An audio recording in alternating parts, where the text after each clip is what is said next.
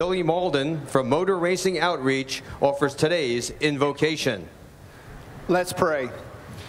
Gracious God and Heavenly Father, we are so blessed to live in the greatest nation on the face of this earth. And the freedoms that we enjoy here are because of the men and women, both at home and abroad, in uniform that are protecting them. We ask your hand of protection and your blessings upon them, as well as their families. For the drivers and the teams, the officials today, watch over them and keep them safe. And for all these fans, may today be a day full of great memories. Father, may your peace and your presence be with us all. It's in Christ's name I pray. Amen. Here to honor America with the singing of our national anthem, please welcome Lauren Hart, accompanied by Ashton Johns, a student from the Scranton School for the Deaf and Hard of Hearing Children.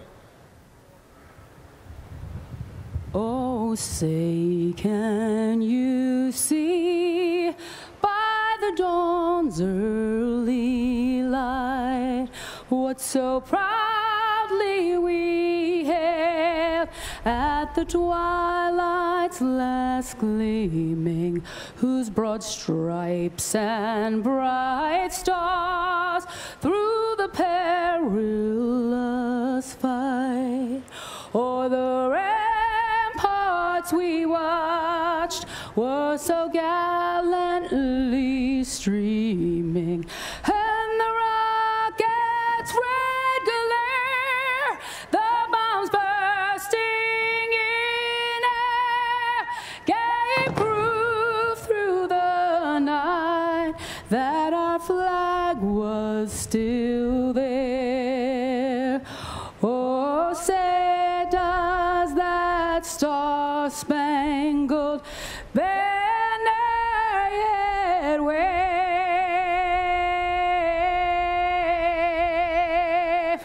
o'er the land of the free and the home of the brave.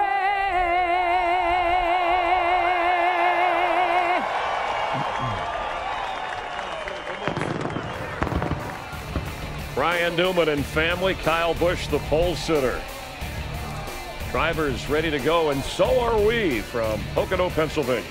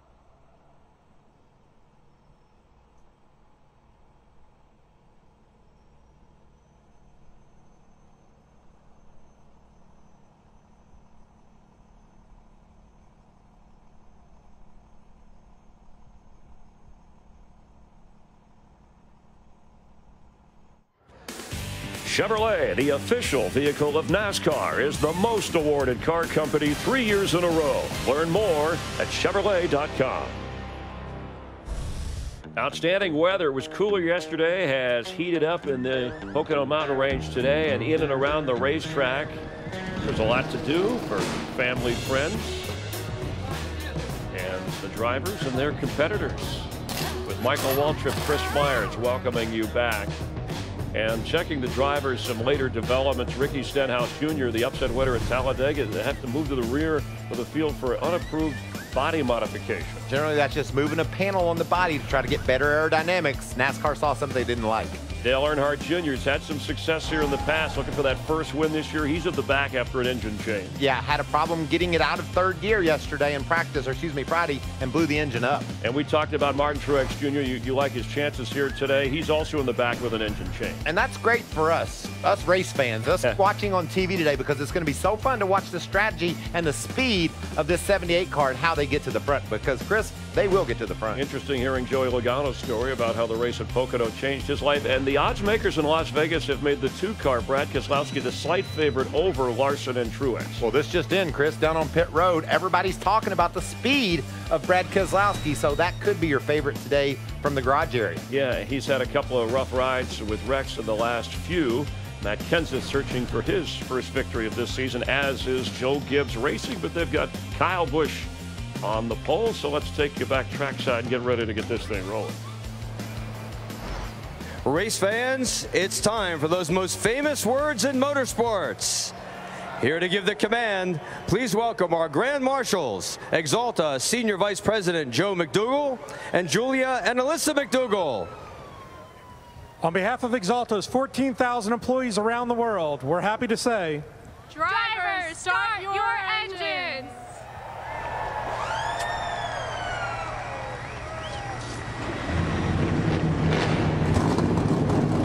And the weather outstanding, should make for an outstanding race today here in the Poconos. We'll be watching along with you. The guys who will take you through it upstairs, as they always do, Jeff Gordon, Darrell Waltrip, and Mike Joy. Mike?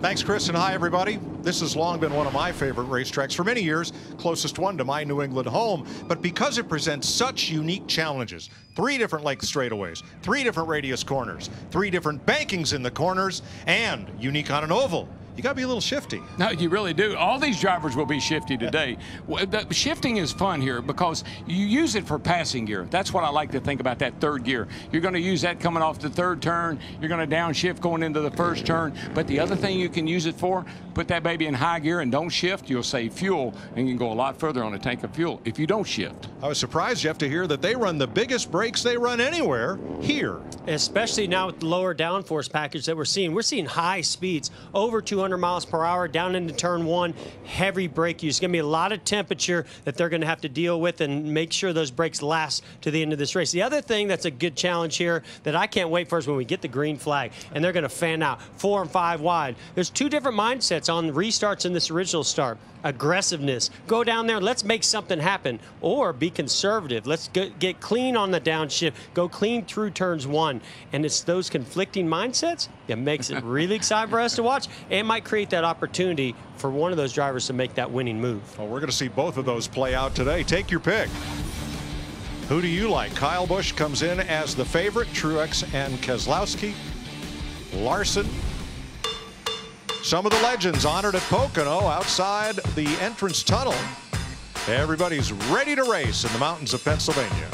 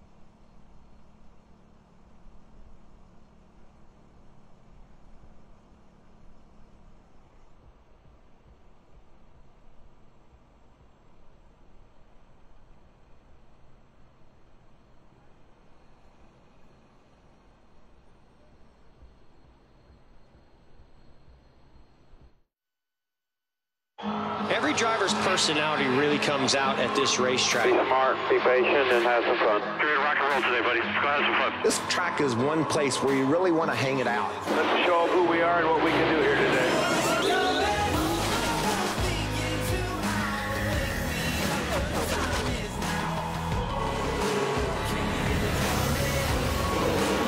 This is such a tough, challenging racetrack. Oh, boy. There's nowhere more fun to drive.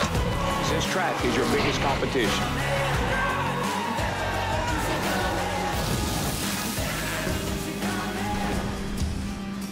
Ready to race and a nearly full house here in the Pocono Mountains of Pennsylvania for the Monster Energy NASCAR Cup Series race from Pocono on FS1.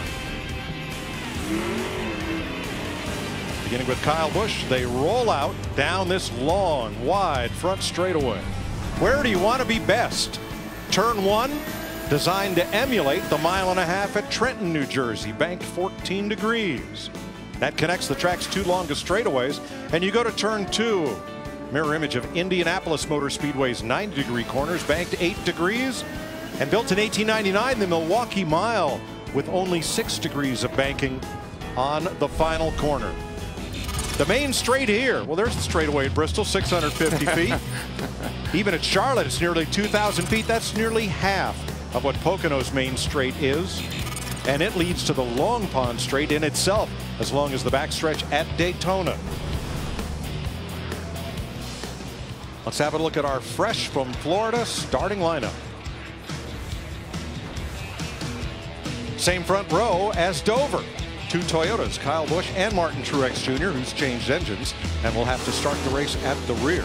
Matt Kenseth, 3rd in the Toyota. Ryan Blaney is the fastest Ford. He rolls off 4th. Kurt Busch, Brad Keselowski, 2 Fords in row number 3.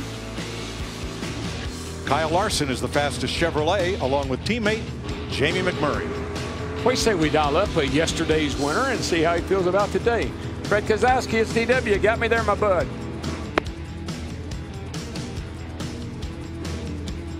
And Brad, it's DW. Got me, buddy? Yes, sir. How are you, DW? Oh, doing well, my man. Hey, you came from behind yesterday. Great finish, won that race yesterday. Is that going to help you today? Did you learn anything that will help the car in the race today for you? Oh, absolutely. Learn never to give up. You know, these races, they get away from you sometimes, but never give up. You got a chance at it always, man. That's what's great about racing. Well, you're one of the favorites to win today. Your car's been pretty good. The stages, how you think that'll affect things? I think we're going to see a completely different race today here at Pocono with respect to the stages and the track position. The big thing here is for the fans at home, and you know this, DW, you can pit under green and not lose a lap. So when you get towards the end of those stages, you know, some of those guys don't really have a lot to lose that aren't going to get any points, and they can really cycle things up. So that should be fun to see. All right, buddy, we'll make it a clean sweep for the captain. They won last night, you won yesterday, and, you know, all you got to do is do your job today, and he'll be a happy man. Sounds good. We're going to do our best with our light forward. Thanks for checking in, and thanks to all the viewers for watching. Brad Keselowski starts in row 3. Back in row number 10, Jimmy Johnson, who yesterday tied his boyhood hero, last week that is, Cale Yarborough, for 6th on NASCAR's all-time win list at the track where he is the master. Dover International Speedway. 83 career wins. He had the Cale Yarborough commemorative helmet on. His helmet maker had to rush one for duty this week with Darrell's image on one side and Bobby's on the other, tied at 84. And you know what's interesting? Jeff Gordon won his 84th race here. And if Johnson could win today, it would be his 84th win at the same track. What do you think the chances of him winning today? I mean, he's pretty deep in the field. I don't know. We'll see. That's going to be fun to watch. Well, you know, last week we expected him to win, and he did. Today, the verdict's out. And Darrell Wallace Jr. should be fun to watch in his Monster Energy Cup Series debut. He came up through Racing Legends cars on the quarter mile at Charlotte Motor Speedway. Ran some ARCA, some trucks, Xfinity, and now he has the seat of the king until Eric Almirola is healthy enough to return. Jamie Little kicks off our pit road win. Well, this is certainly the biggest moment in Bubba Wallace's career as he gets ready to start his first ever Cup race. He told me this morning he woke up at 2:30 a.m. ready to go. He's ready to race. This has been a great experience for him. It's gotten a lot of media attention, a lot of national media attention, but he told me there's no pressure. It's all about fun, and if you could see the smile on his face since he climbed into that car on Friday, you can tell he's taking it all in. He feels blessed to be in this opportunity, and he's enjoying the ride. Matt? Jamie, the challenging weekend for Ricky Stenhouse Jr. and the 17 team has only gotten worse. They struggled in qualifying, knocking down the 23rd fastest time, but after the car passed pre-race inspection, NASCAR notified the team that they would be forced to the back for unapproved body modifications, namely in the wheel well fender opening area and the side skirts. Going to the back, now certainly they're going to have to call an audible on strategy. Chris Neville? Well, 2017 has definitely been refreshing for Clint Boyer. But in recent weeks, crew chief Mike Buggeravich said, we felt like other teams were pulling ahead. But at Dover, he said, we finally found the speed that we were missing. We also found a mechanical failure. Talking to Clint before the race, he said, we've changed a lot going into the day. So he feels pretty confident. In fact, he had that confident Clint Boyer smile. Mike? Thanks, Chris. Shifting at Pocono offers reward but comes with risk. In practice, Dale Earnhardt Jr. trying to upshift from 3rd to 4th gear. Watch and listen.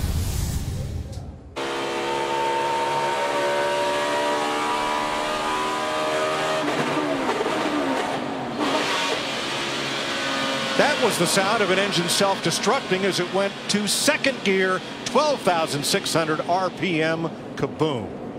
Larry McReynolds. Yeah, Mike, these cars have a 4-speed standard transmission, and outside of a road course, this is the only track where a driver will be shifting several times a lap.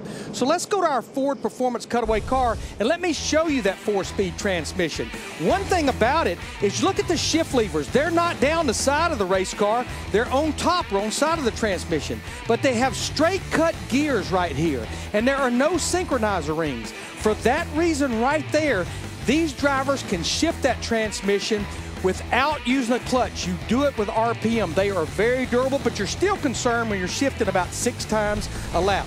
Let's take a look at the weather today here at Pocono. It is absolutely just beautiful. Hardly a cloud in the sky, little bit of breeze, 84 degrees, but look at that track temperature right there, 133 degrees. Now about the race analysis today, 160 laps, 400 miles, stage 1 and 2. 50 laps, the final stage of the checkered flag, 60 laps, pit road speed 55 miles per hour. Pay close attention to that. That fuel window, 36 to 40 laps, and the grip level, a 3 to 4. You've heard everybody reporting to the rear of the field for engine changes, Dale Earnhardt Jr., Martin Truex Jr., and unapproved adjustments after going through inspection, the 17-car Mike of Ricky Stenhouse Jr. to the rear of the field. Thanks, Larry. We listened in on Dale Earnhardt Jr. Attitude and effort. Keep both those up today. We're going to overcome anything. We're going to the rear first, then we're going to charge back up the front. Focus forward, focus hard, focus on the next opportunity to be great. Be great today, guys. Thank you. Simple. Now let's explain what's happened at the front row. Kyle Busch is your pole sitter. He is elected to start in the outside lane. Because 2nd place qualifier Martin Truex Jr. had to go to the back, that moves the entire inside lane up 1. Matt Kenseth will share the front row for the green flag with his teammate. That's his teammate. Yeah, I think that's a good move right there. We were riding on board there with Dale Earnhardt Jr. The race begins here at Pocono before the green flag stops. We saw we saw Kyle Busch on the apron trying not to spill fuel out of the overflow. We saw Dale Earnhardt Jr. shutting the engine off already into the pace laps. That's how important strategy and fuel mileage is going to be today. 39 cars round that flat turn 3 and address themselves to the starting line. Pace car is in. Well, she's tricky, and she's got 3 different turns, and it's going to be a little bit of a fun afternoon here with this beautiful weather. Boogity, boogity, boogity! Let's go racing, boys!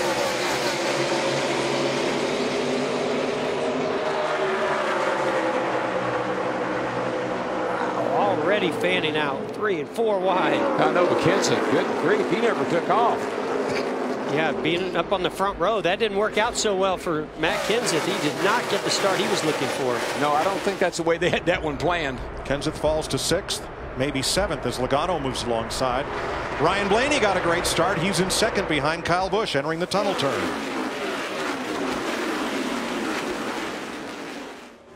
I really think that's what Kyle Busch was trying to avoid, putting that 21 car up on the front row with him. And they know how fast that car is. He's led a lot of laps this year. Ryan Blaney has. I think Kyle was worried about having that 21 breathing down his neck. I think something we're going to really have to keep an eye on. This is the first time all weekend long where cars have run side by side. Not a lot of downforce in these cars this year. When you get on a big, fast racetrack like this, I've heard a lot of drivers complain about getting really loose side by side or getting into the corner, and we may see that really become a trouble. I got really tight going into turn 1 because I just went in there at 204. Oh, yeah. 204 miles an hour off into that first turn. And look at Ricky Stenhouse, the 17 in turn 3, right down on the flat, below the yellow line and in the grass. That car was porpoising around, moving around a lot, even before he got the wheel off there. Well, he was using the apron to get the car to turn real low here. I don't know if he hit. Get back out there. 2 outside. 2 outside there. I don't know if he just was trying to avoid where that grass was to keep the splitter from ripping off the car, or if he just hit a bump that knocked him up the racetrack. That's what it looked like. The car just really started bouncing up and down, and it got him a little loose, got him in the grass, and almost lost it. Jimmy Johnson on the move, +4, and he's the first car double wide. Now here comes Hamlin, getting past the Petty 43. Bubba Wallace. And we talked to Denny Hamlin pre-race, and we saw it right there. You saw Darrell Wallace Jr. really dive in there, almost get to the rear bumper of Denny Hamlin. Denny likes to drive in really easy into the corner, set the car into the banking, and then get a big launch up off the corner. And you saw that style right there from Bubba's in-car. I thought what was interesting, he says they hadn't won here since they repaved. We didn't shift here for a long time. The races he won were races where you didn't have to shift. And I don't know if that's just not played into his driving style, but the shifting has changed his way of racing here. Matt Kenseth has settled in 8th position. What happened to him on the start? Talking about that 41, I just didn't want to sneak attack you. I don't know. I must have been the wrong gear or something. I don't know. I must have missed something there I wasn't paying attention to. Matt? And at driver intros, Kyle Busch and Matt Kenseth had a long discussion just about the start, and especially with the 78 of Truex going to the back and why Kyle chose the lane he did, talking about how they were going to roll up to the green, but he just, like you said, just had a little miscue pickup. You know something, Mike, I think we ought to keep an eye on today. It's been windy here all weekend, really windy. I would watch for debris flying around and getting on somebody's grill, and it usually gets on the leaders first. That's right. The leader cleans the track for everybody, especially on a big speedway like this. I think Bubba Wallace is getting quite the education here early in this race. These Cup guys, they're super aggressive. And you know, it's amazing how they know how the experience to tune in their race car for the drop of the green flag. Well, I think what Bubba's learning is on a start or a restart, everybody is so aggressive. And he's trying to be cautious. Wow, look and at that's all just that not debris. working out. I saw a lot of stuff flying around already. 16th place there. Denny Hamlin, Paul Menard, Clint Boyer, and Chase Elliott. Mike, I always thought, and I think Jeff will agree, I always felt like Pocono was a judge of horsepower, because it takes a lot of horsepower to push a car through the air here down these long straightaways. The guy with the most power, that usually shows up here. The guy with the most horsepower. Oh, look at this crossover. I love that classic crossover move. That's Pocono in a nutshell. You go through the tunnel turn, and if you overdrive the entry, you slide up the racetrack. Well, 22 to pit road. Right sides look up. The right sides look up.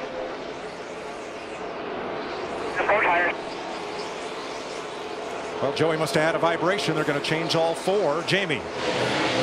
That's right, the vibration, and he's not sure where it's coming from, so the bad luck continues for the 22. They thought they had pretty decent speed here, but having to come in early, you heard the call for 4 just to be on the safe side, change all 4 and make sure they're all tight. Remember, this team had trouble with loose wheels earlier in the year, a couple of races, so it looks like it's bitten them again today. He was in 6th. Now we saw that debris flying around. I think some of it made it onto Chase Elliott's grill.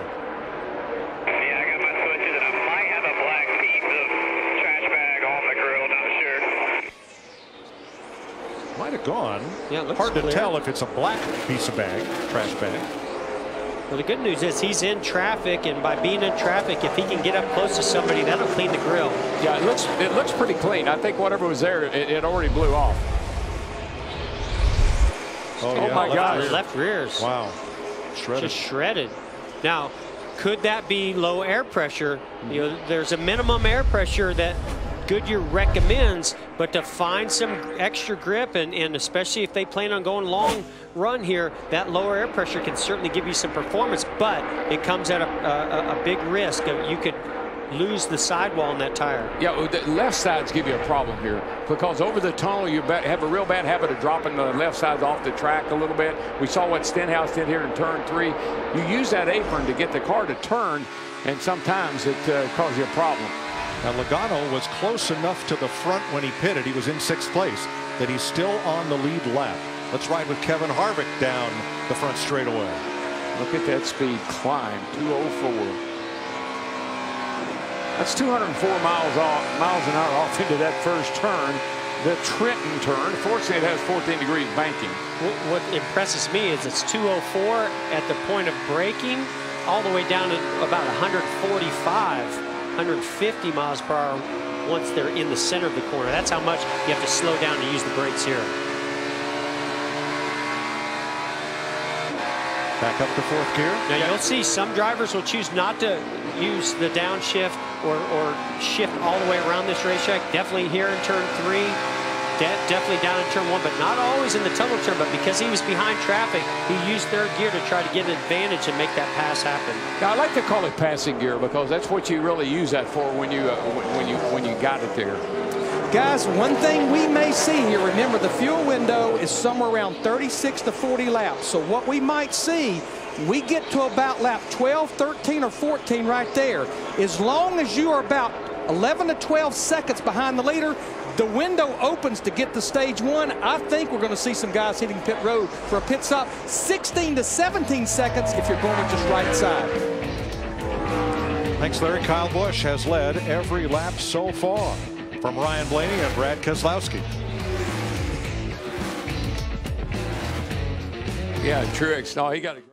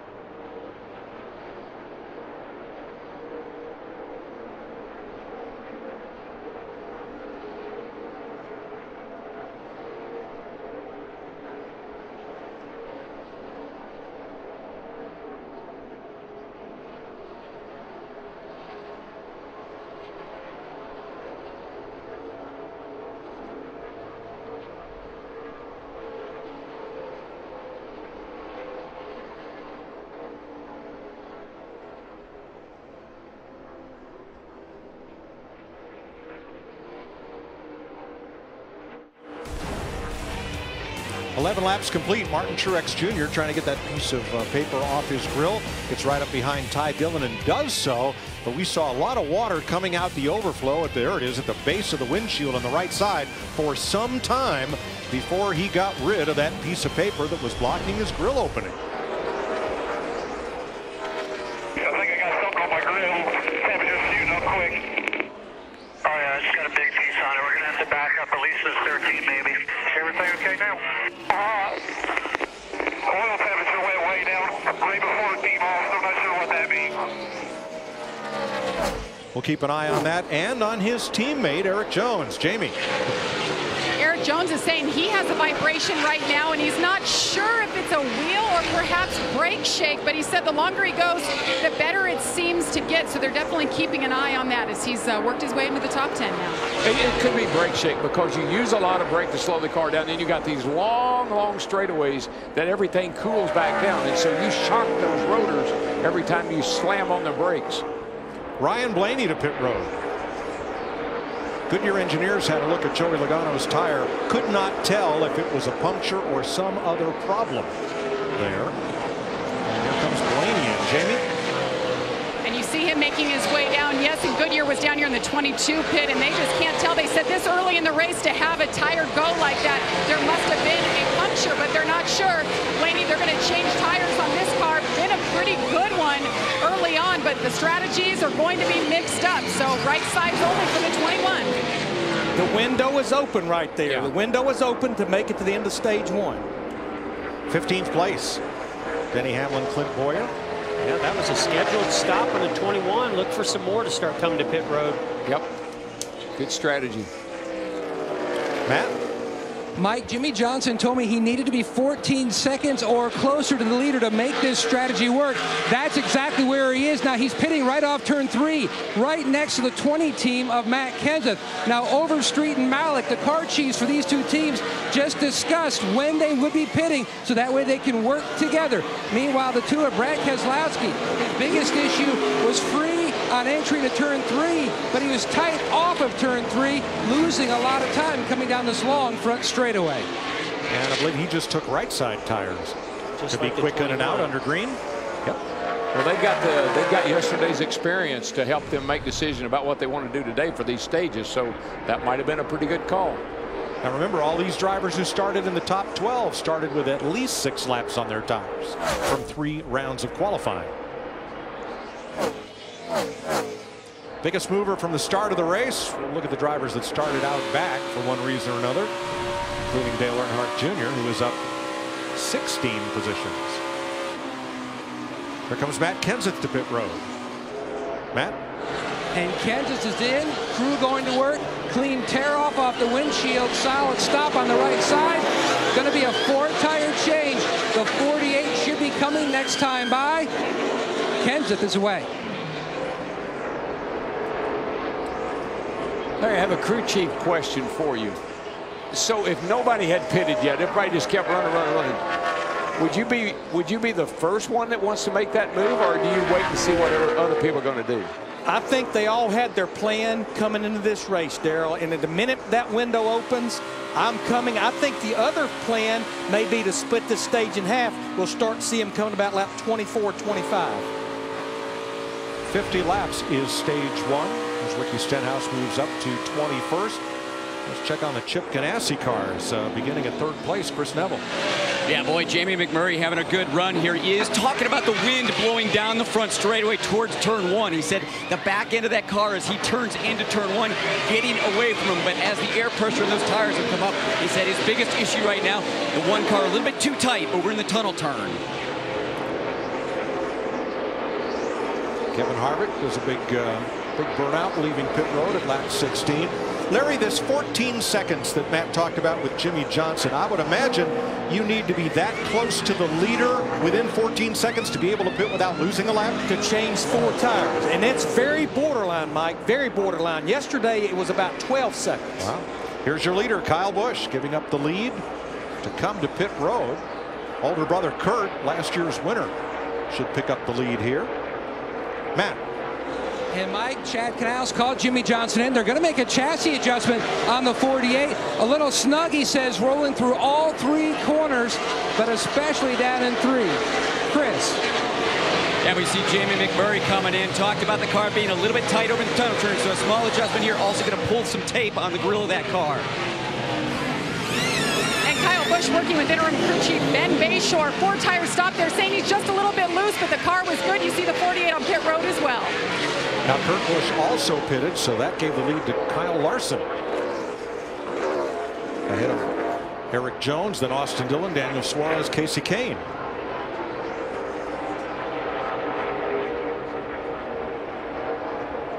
Ryan Blaney's in, Jamie. Well, the window open. They pitted the first to do so on lap 13, took right sides only, and he had a vibration, so a loose wheel for Blaney. He had to come back in. 42 leader is on pit road, Chris. And Kyle Larson pretty happy with his race car coming into this race, but starting off, he said, firing off that car a bit too tight as the air pressures do come up in the 42. He said now the car's just too loose. Brian Newman speeding in section 7 of pit road. Matt? Mike, Austin Dillon in the car on the tight side. 4-tire change, no chassis adjustments for Dillon. He's away.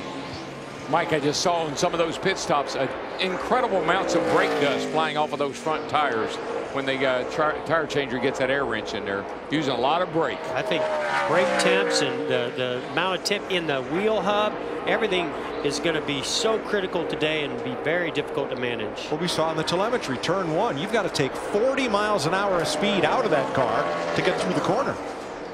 Dale Earnhardt Jr. on the radio complaining of a soft brake pedal. I am running out of brakes. Brake pedal solid to the floor. 10-4, we're going to pull a little brake tape.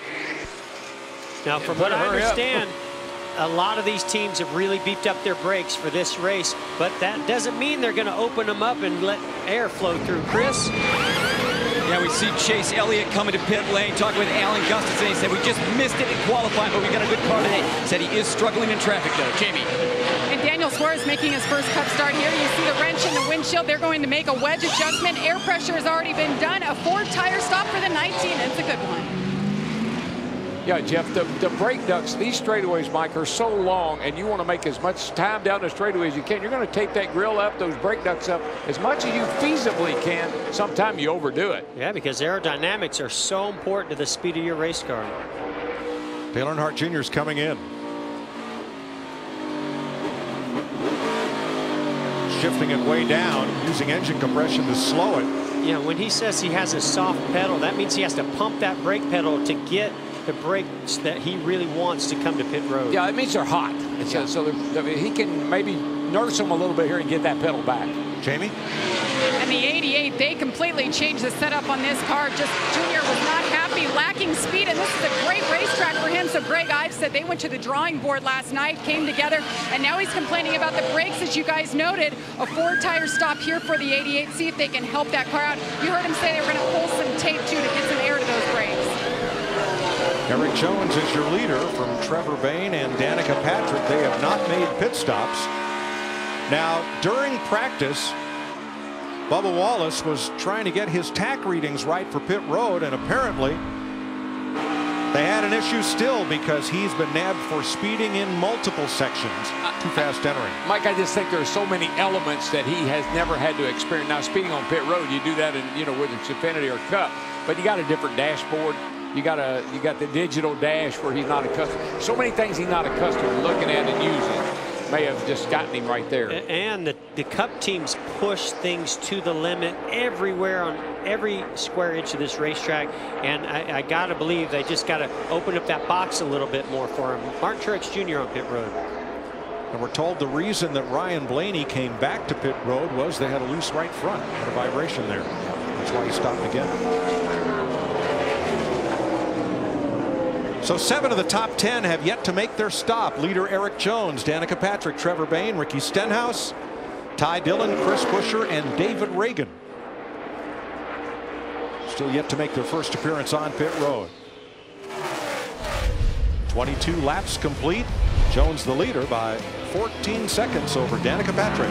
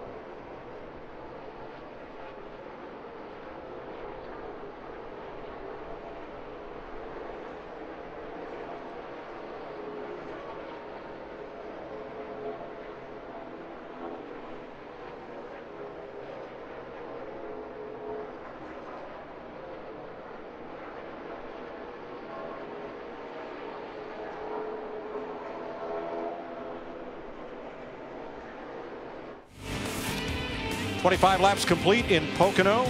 Bill Elliott swept both Pocono races in 1985. That's our first Ford Performance track fact today.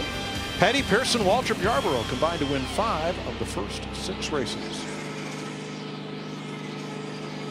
Now, Bubba Wallace having trouble coming in for his stop in section 1, 2, 4, and 7, and then on his pass-through penalty, having speeding in sections 2 and 4, those short sections. Now he had to do a stop and go. And we were riding along inside the car. You could see green lights that are on that digital dash. That's new to Bubba Wallace. He does not have that over in the Xfinity series. So that's something that he's going to have to get used to. You hear the drivers talk about how sensitive it is all the time. And he's got a little damage on the left rear also with on that quarter panel he's going to have to deal with. But this is just something he's going to have to just calm down, take a breath, and just start to put those laps in. Jamie? Well, certainly a lot of newness going on for Bubba Wallace. And of course, he practices pit stops during practice sessions, but there's nothing like true race conditions.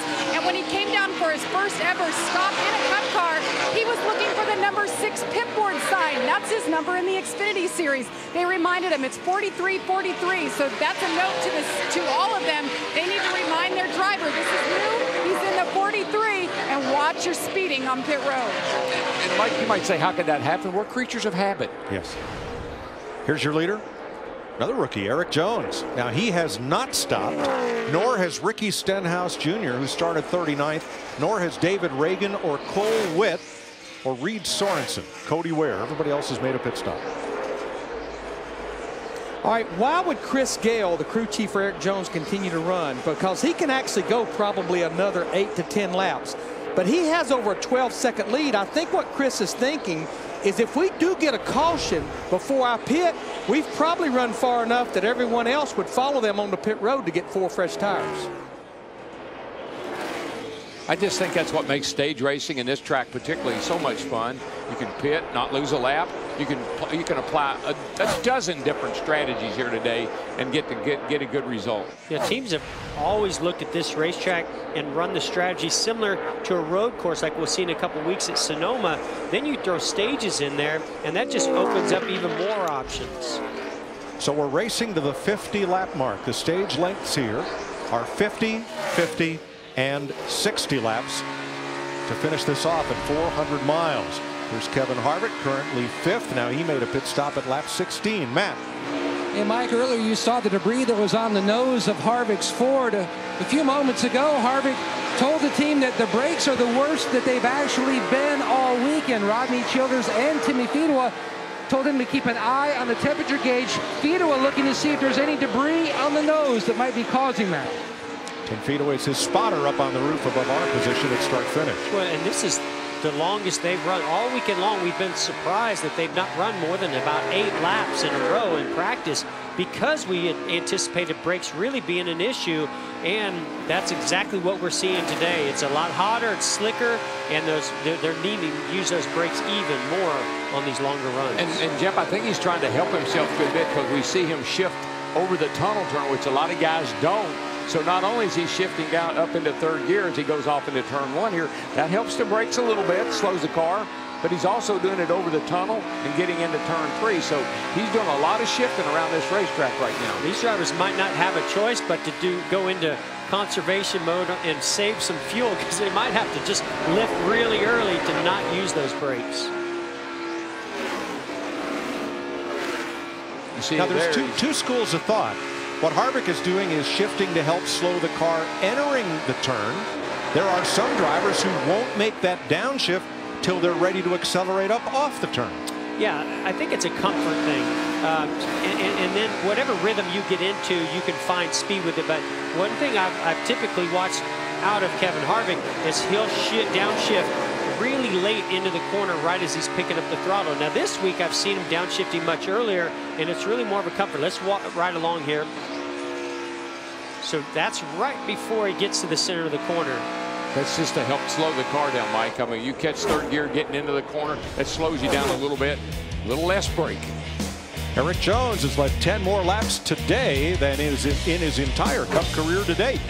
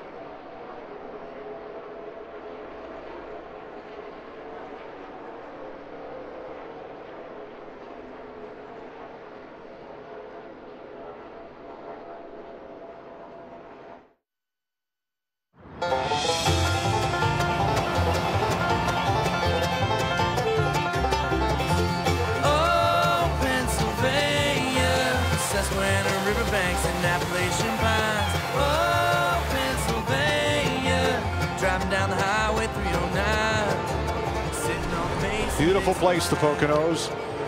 And here in the middle of the Pocono Mountains sits this tri-cornered racetrack. There weren't enough mountains in the Poconos, so we brought our own for Donnie Russell, who is way high atop that lift, to give you a look at the mouth of the tunnel turn as the cars come down the Long Pond straightaway. Here's what Donnie sees and what you see when we put that camera on the air. That is a brave man. You know what else I see? I see that wind whooping around over there too. Sure is. The thermometer was going crazy. It's the tunnel looking at turn 1 and picking up, looking for our leader Eric Jones, 6 seconds ahead I tell you of what, Kyle Busch now. He might want to get to pit road pretty soon though, because Kyle Busch has gained about 2 seconds a lap on him. Donnie or Eric? Eric. Here he comes. He's listening to you, DW. Boy.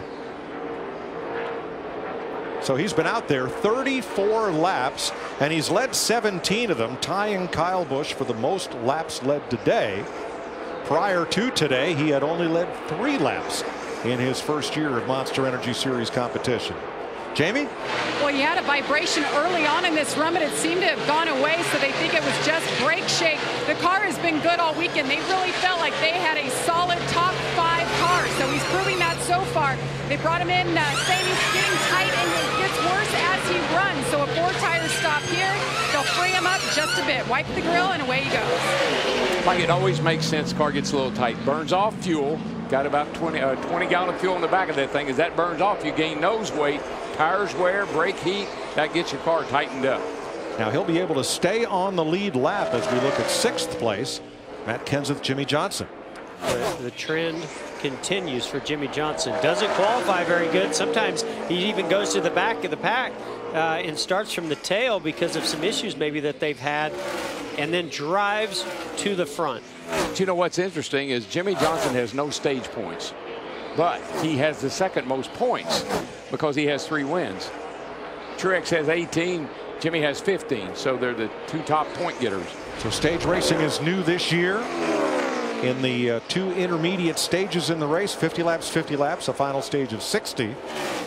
The top 10 drivers receive points, and the winner of each stage gets a playoff point. That'll be big come the end of the season. So Kyle Busch back out front where he started the day, leading the first 17 laps, and the most recent 2, pulling up on Jeffrey Earnhardt. Kevin Harvick now the 2nd place car, pitted 1 lap before Kyle Busch on lap 16. When we get towards the end of the race, the fuel mileage isn't going to be as good, just so you know. Therefore. Now Harvick was 8th prior to pit stops. He is now 7th. Brad Keselowski, we talked to at the start of the day, 8 seconds back of the leader.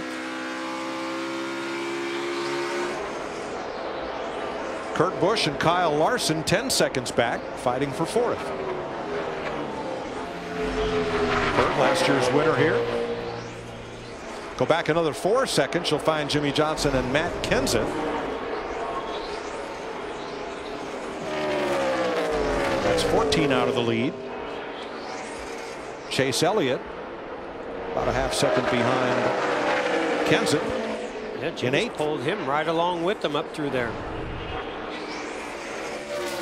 Chris? You see Chase Elliott there, good run up, big mover in the race so far, but in running so hard, he is starting to say that I'm having some brake issues, the brakes fading in that car. And talking to crew chiefs this morning, a lot of them saying they're running the brake package that they ran at Richmond, but they also say you've got to be a driver that's going to take care of your brakes all day if you want to get to the end. Jamie McMurray, also another driver now complaining about his brakes. And big brakes, yeah, they'll stop better, but guess what big brakes also do? Create more heat. So you got to manage those brakes. You got to be able to not overuse them and get them hot.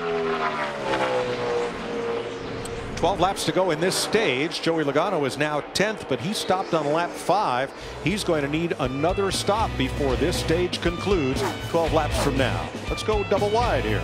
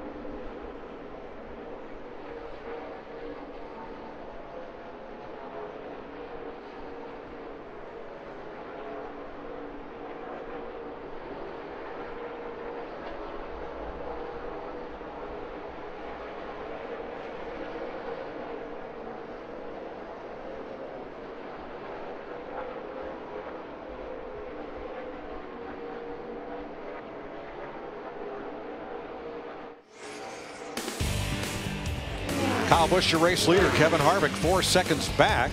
9 laps to go in stage 1. Let's get our AARP keys to the drive. We've seen speeds approaching 210 miles per hour this weekend into turn 1. Mid-corner speeds nearly 50 miles per hour slower than that, so great performance. And making sure they don't fail has been a big focus for today.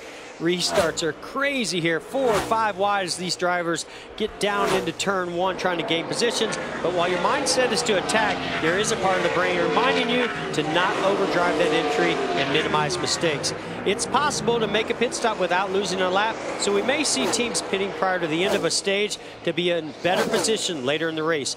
Will your strategy be to earn more points at the end of a stage or at the end of the race? Because those two may not align, and the driver and the crew chief have to be on the same page to make that strategy work. Thanks, Jeff. You saw Joey Logano make that second pit stop that we said he would have to make before the end of this stage, as we watch a race for 15th between the Toyotas of Truex and Hamlin. Obviously, 78 didn't lose much water. He's running pretty good. Here's Dale Earnhardt Jr. Still talking about brakes. Right rear's hot. Oh, which ones are hot? I'm just trying to. I gave you cooling. If they didn't get any better, I'm going to give you right rear cooling as well. Well, I'm just not using them. Yeah, let's use our Ford Performance Cutaway car and let's look at the front brakes. I mean, they are mammoth. This is what you would run in Sonoma in a couple of weeks or the short track. Now, the concern is temperature, because when you look at the rotors, crew chiefs were telling me we have to make sure that they're not over 12 to 13 degrees Fahrenheit. When you look at the actual caliper itself, this right here, you have to make sure it's not over 500 degrees because it will start to melt the O-rings. But then the pads that are inside those calipers right there, you have to make sure that are not over 1,800 degrees, because if they do, it'll start to boil the fluid. And Jeff, you and I were talking earlier this morning, the other concern, all that heat going into the hub area. Yeah, and those rotors, they can dissipate the heat out of the rotors. Very difficult to get that heat out of those hubs. This battle, talking about brakes, this is a battle that's been going on. Chase Elliott's desperate to get by Matt Kenseth, and goes back to what Larry was talking about. Brake temperatures. He's been complaining. You can see comes out to try to get some clean air into those air ducts to cool those brakes. He's been battling with a soft pedal and some brake issues. He wants to get by Matt Kenseth here in a hurry. Yeah, I know, by the way, with the brakes and everything, we're going to throw a wheel right over the top of them and cover them up. So it's hard to get some air in there to keep them cool. 7th place battle. Full throttle. Hard on the brake. Down to 153 miles an hour mid-corner. Watch how fast you go across this short chute, Mike. I mean, you're talking 185 miles an hour, and that's called the short chute. Chase Elliott has an excellent race car. Look at him get right to the rear bumper of the 20. This might be his opportunity. Yeah, he gets to the left rear. He might be able to complete this pass. Should be able to complete it now down in turn 1 and cool those brakes. And you're right, Darrell. He had to woe it down 50 miles an hour in the short chute to get through turn 3. Yeah, and you just saw what he did there, Mike. He goes way wide to get away from the 20 car to get any side draft that the 20 car might create. So he wants to break that draft, go way wide, down low next to the wall, and then swing back in front of the 20 car and complete the pass. 5 to go in stage 1. Kyle Busch has led 28 laps. Eric Jones 17. Harvick's coming. He's within 3 seconds of Kyle Busch now. It was 4 about 3 laps ago. And then, you know what, Mike? It makes sense for him to be good at the end of one of these runs, because you think he's shifting a little bit more than everybody else. So I think he's got a little bit more speed because of that. Yeah, I can't wait to follow up and see if we can't get a little bit more understanding of the comments that Kevin Harvick made. At the end of this race, this is what he said, at the end of this race, our fuel mileage is not going to be as good as we anticipate. And I wonder if that's a signal back to Rodney and the team about shifting. In order to find good speed at the end of this race, he's going to have to burn more fuel by shifting more. Well, one thing that will change is Martin Truex, who has finished in the top 4 in stage 1 of the last 9 races. Only way that can happen here is if 5 cars ahead of him pit in the next 4 laps. And they can't pit with 2 to go in the stage. Next couple laps, we'll see if anybody's going to use a little contrarian strategy here. We thought Pocono might be one track where a car near the front could make it onto pit road before the leader crosses the line with 2 to go and make that stop before the end of the stage. We're about to find out. You know, guys, if we had not went caution free, I would like to think here in the next lap someone would come. But I don't think the top 10 wants to give up stage points. And look, the 11th place driver, Clint Boyer, is 26 seconds behind the leader. You can't do it and not go a lap down. So I don't know if I see that happen. Yeah, I agree with you, Larry. You're kind of locked into what you got. Jimmy Johnson got 5th place right there from Kurt Busch. He might get a stage point today. Might get a few of them.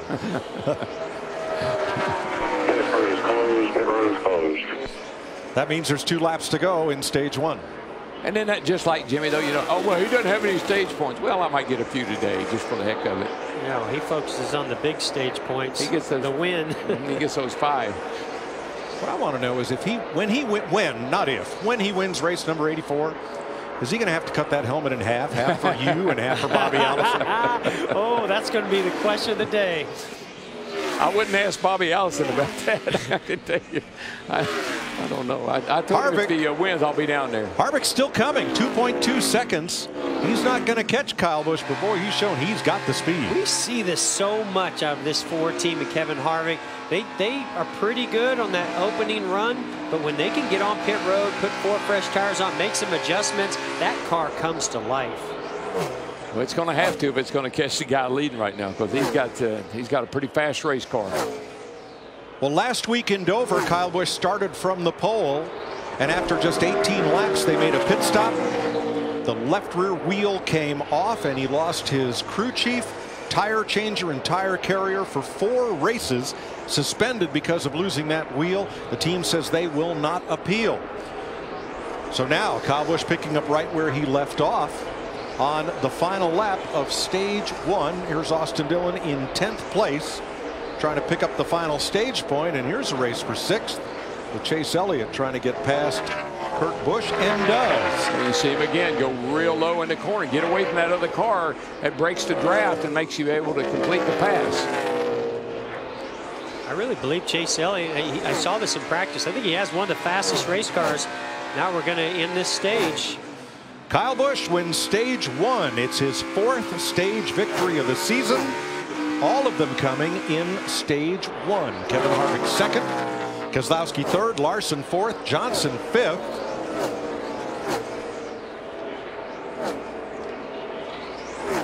Elliott, Busch for 6th and 7th. Kenseth, McMurray, Dillon should be the top 10. And they will receive stage points with Kyle Busch. Only the 2nd time this year stage 1 has gone caution free.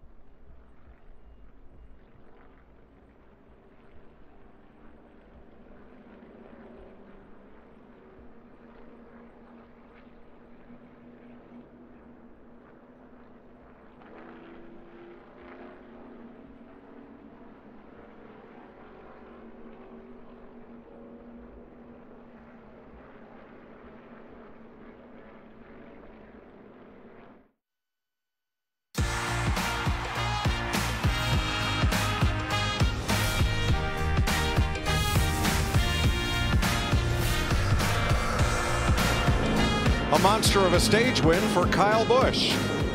From the pole, leading 34, now 35 laps, including these last two under the caution flag. Ben Bayshore up on the pit box. Adam Stevens under suspension, which means he can be at Pocono, but he can't be in any area that would require his NASCAR hard card for admission, and cannot be on the team radio. So they'll come to pit road at the end of stage 1. We expect everybody but Joey Logano perhaps to come to pit road. Here's our aerial coverage provided by Goodyear. Everything they learn making tires for the grueling demands of NASCAR inspires what rolls into yours. Goodyear, official tire of NASCAR. See how sharp that turn 1 is. And let's check up on the Coca-Cola Racing family. See how those drivers are faring. Austin Dillon picked up a stage point. Suarez, Hamlin, everybody on the lead lap, including Logano, who has pitted twice. First at lap 5, and then at lap 41.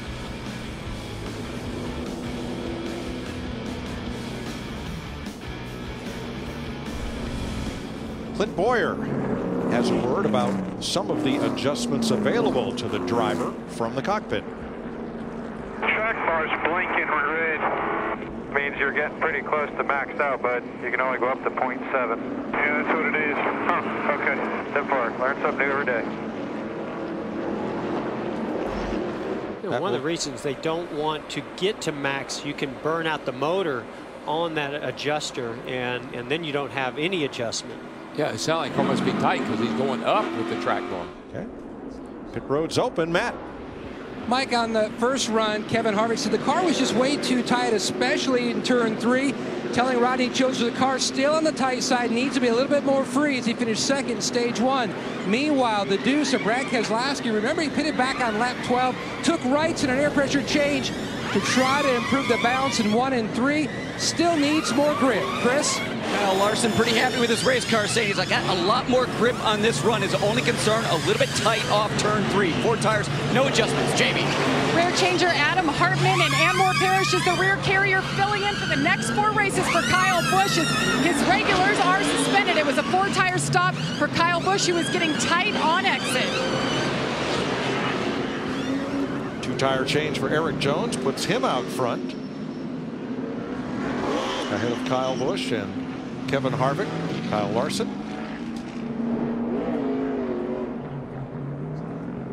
We say we dial up our stage 1 winner. Hey Kyle, this is Jeff up in the FS1 booth. You got me? Yes, sir. How's it going? Well, it's going pretty good. Not as good as it's going for you. I mean, missing a couple of your normal pit crew members. No Adam Stevens. Ben Bayshore certainly doing a great job. No problem. Go and win stage 1. Tell us a little bit about the conditions. We're hearing a lot about brake temps and different things. What kind of challenges are you being faced with? It's definitely way hotter today than it has been the last couple days, so we're seeing a bigger spike in fall off and lap time being slower. So, you know, I'm not so sure everybody kind of expected that. So, our M&M's Camry's been really good, though. You know, being out front, being able to take opportunity of our winning the pole is a good thing so far. So hopefully we can just keep it up here. Yep, keep it up. Thanks for talking to us. Good luck. Thank you. I can't believe how cool this is. What other major sport allows you to talk to the athletes right in the heat of competition and get great answers like that? Nowhere.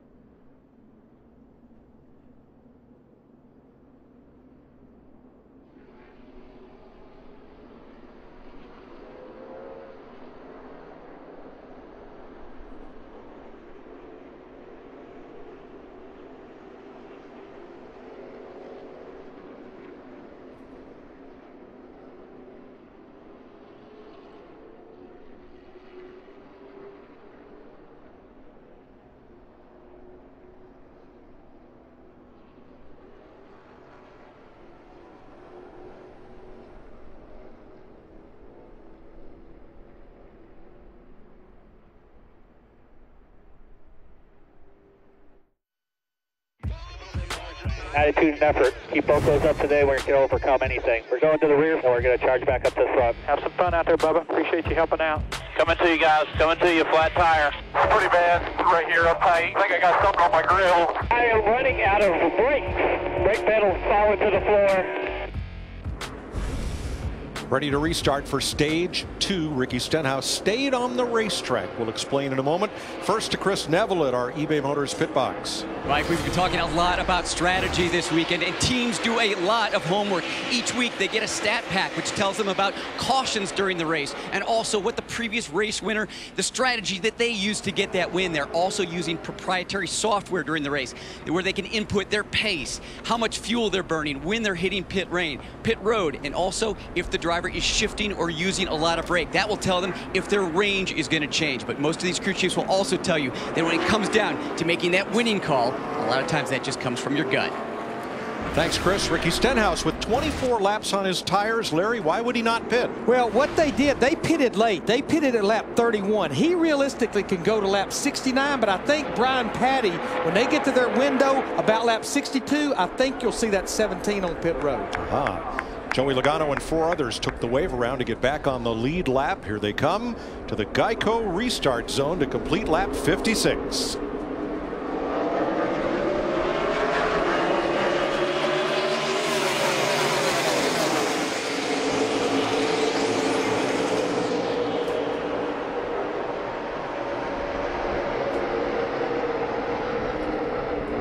Ricky Stenhouse Boy, Jr. he drove really dove down it in into there, turn didn't he, one. buddy?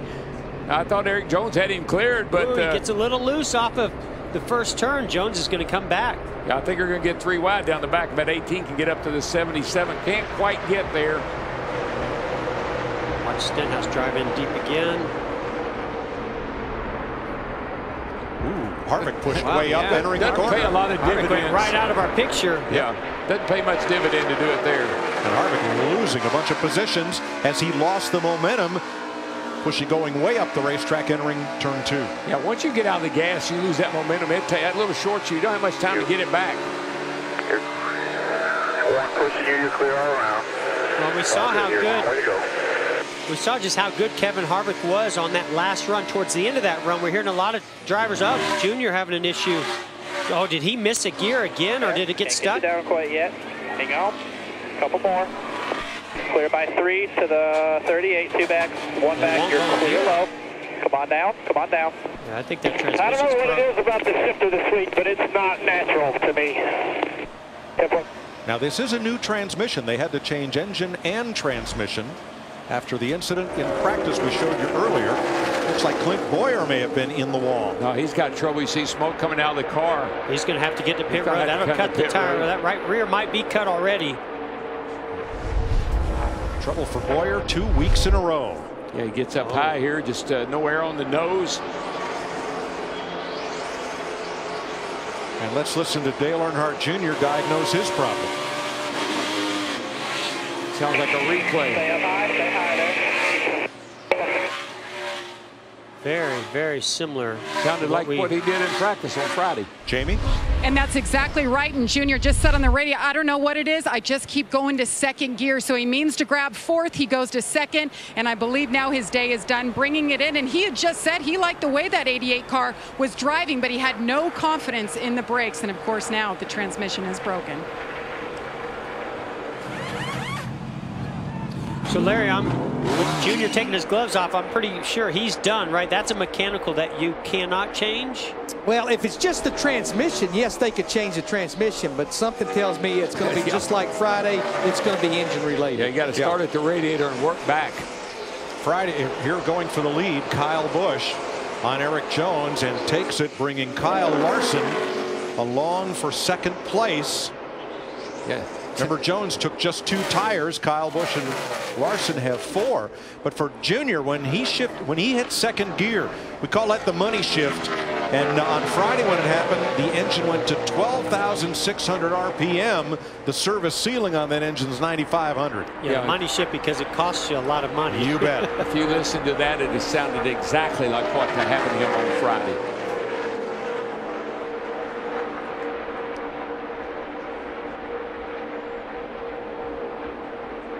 Dale Jr. to the garage.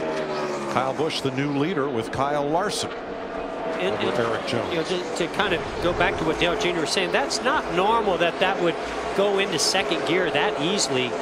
I mean, he's been doing this a long time. That's not just a mistake. There's something going on where that motion is not going from third to fourth gear like it should be. Yeah, you saw the temperatures there, and Matt, it is way hotter today than it's been either Friday or Saturday here. Mike, no question, Jimmy Johnson, the fittest driver in the garage. Remember back at Texas when he survived that huge heat issue and still went to victory lane with his drink system failed. Johnson having some more heat-related issues. In fact, on the stop, Ron Malik, the car chief, after the stop was completed, went around to the right side and opened up one of the NACA ducts to try to get more air inside the car. Where are you at? Do you really need us to try to work on this thing? I mean, temperature-wise. Oh, it's hot. I'm hot. I don't know if there's an easy fix. If there isn't, then I'll just deal with it. Well, it's not going to be fast. It's definitely going to slow us down a little bit, but we'll try to break open that right side NACA duct. You gotta love Chad Knaus. I mean, he's such a fierce competitor, but so is his driver. He's very physically fit, and one of the reasons he's become so physically fit is to help the performance of that race car. And I'm not just talking about, you know, manhandling the race car. It allows them to close up some of the driver cooling to make the car go faster. But on a day like today, they're going to have to keep him cool. Yeah, he wears a vest to keep himself cool. Short day for Dale Earnhardt Jr. as he climbs out of the 88.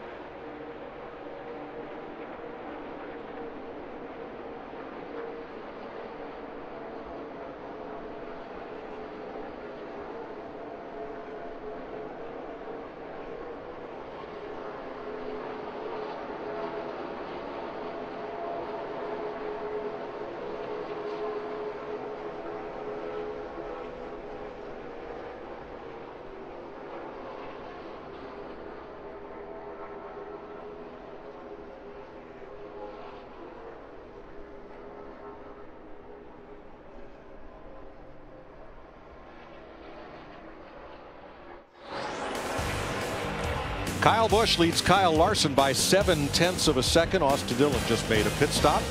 Let's take a look at how Joey Meyer, Brad Keselowski's spotter, helped him worry less with Liberty Mutual Insurance spotter coverage. 5, 4, 3, 2, 1. Green, green, green, green, green. Good out back. Good out back. Still inside. 42 is going to suck up to the 18. Still inside tight. Still 2 wide. Still 2 wide left. Nobody behind you. 2 wide to your left. Nobody in behind. Still inside. 1842 to our left. Worrying less. Now those spotters from their spot on the stand here above us, out to turn number 2. That's over 3,000 feet. So that's a long look. 3,100 feet from their spot to the tunnel turn. Mike, that's good information, though, from that spotter. You know exactly where everybody is, and you know what kind of move you can make. So Larry's window of opportunity is open. Yeah, we're there. We're 35 laps to go in this stage. Ricky Stenhouse Jr. in that 17, he had to pit. He was losing a lot of ground. Here comes Brad Keselowski now in that 2 car. He was one of the drivers that pitted early in stage 1. Matt. And Larry Mack, remember, they were one of the first cars, like he said, pitted, but they also took right side tires on that stop back on lap 12. This stop, the game plan, unless they call an audible, is to go for 4 tires. Yes, indeed, they're going for 4. Meanwhile, the 41 of Kurt Busch on pit road, they're going to go 4 tires as well. Down to the 22 and Jamie. And Joey Logano making his way down, his teammate on pit road as well. They count him down into the box. No grip at all is what a lot of these guys are saying, including Joey Logano. They'll work on the adjustment on the car. You see that wedge in the right rear window there. And a 4-tire stop for the 22.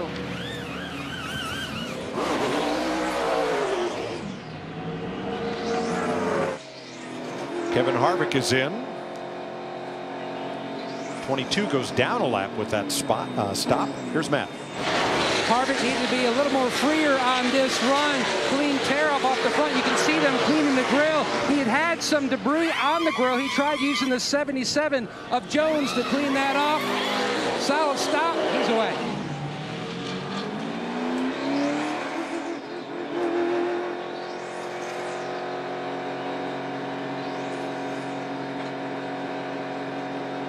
So Dale Earnhardt Jr. out of the race. He's with Chris Neville. Well, Mike, in all the years that Dale Jr. has been running at Pocono, this is only his 2nd DNF. And Dale, I know it's been a very frustrating weekend. Has the team done anything different with the transmission this weekend? No, yeah, I just something in my motion is. I mean, there really isn't anything different. The shifter's not different. The handle's not different. The location, everything's the same. I don't know whether it's something about my motion. It's not. It's, you know, going in the wrong gear. I can't. I wish I could blame it on something else because this is awful. Feels awful. The car was fast. We drove up in the top 15 there, running great lap times. Really, really happy with the car. Wasn't really running that hard, backing up the corners big time, and just cruising forward. Really happy. It's just my fault. I don't know what else to. I wish I could say that the shifter's different and something's out of line. That's not something I've done. I was doing last year as far as where we have the shifter mounted for Pocono.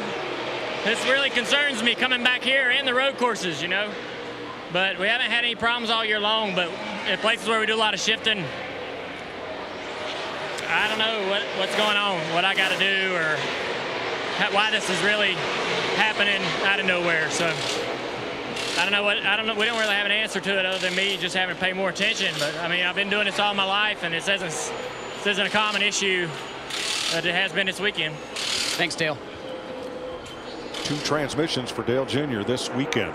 Now the top 13 drivers have not made pit stops. In the column on the right side of your screen, you can see who is in at any time during these green flag stops. So the top 13 from Kyle Busch down to Ty Dillon have not made this stop. They're going to go deeper into this stage, it appears, before coming to pit road. Chase Elliott will pit. Chris.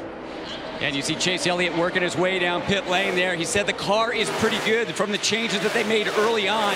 However, he did say that he's really trying to manage the brakes in that car. And his crew chief Alan Gustafson is saying, just take care of him the best you can. Roll out of the throttle getting into turn 1.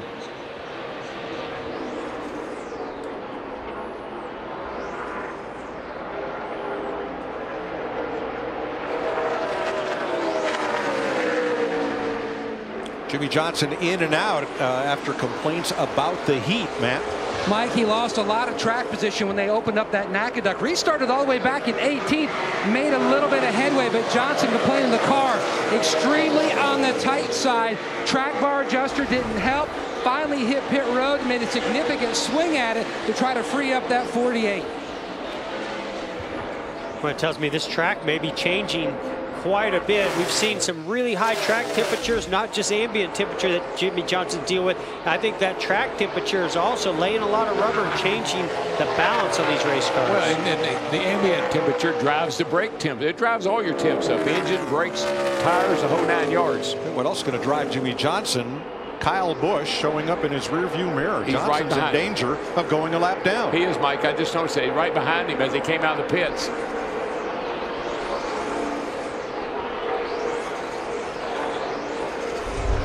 Watch Johnson coming out of his pit stall after that stop. Kind of stumbled almost a little. stalled it. Yeah, I believe he realized that the tires grabbed and it was dropped the RPMs. He had to push the clutch back in and then get going again. I think you got a pretty high first gear in these cars, and it makes them hard to take off from a dead stop. Now he's caught Ryan Newman, who's 21st. Behind him is his teammate Casey Kane, and those three are the last cars on the lead lap. Kyle Busch and Ricky Stenhouse, who is the first car 1 lap down, right in the tire tracks of Kyle Busch. Frustrating day ends for Dale Earnhardt Jr.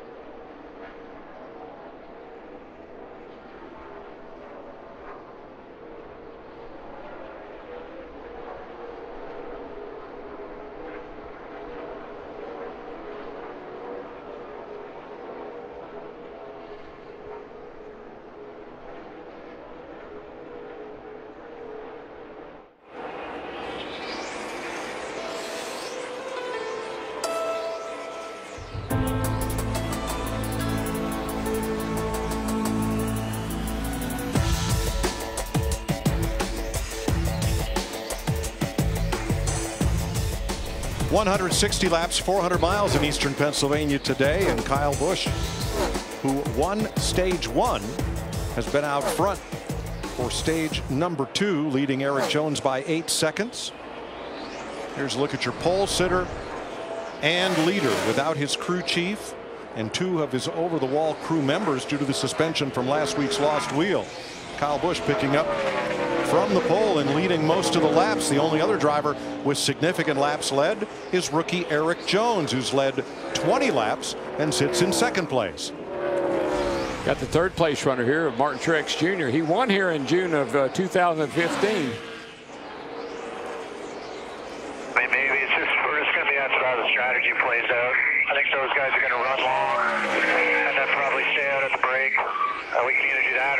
with the run. We're just trying to decide. 10-4, bud. He's 11.3 seconds back and headed for pit road.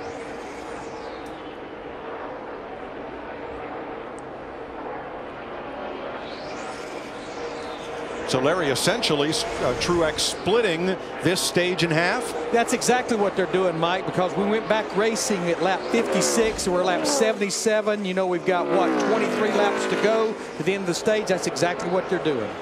Jamie? It's been an interesting weekend for the 78.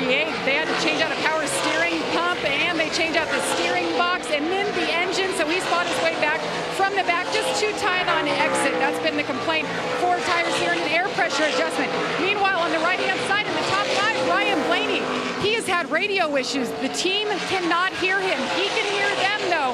On the last stop, they gave him a radio. That didn't help matters. So they told him to blow into the microphone. Maybe it's wet. That didn't help. So they just said, tap the roof if you're loose, tap the door if you're tight. He tapped the roof.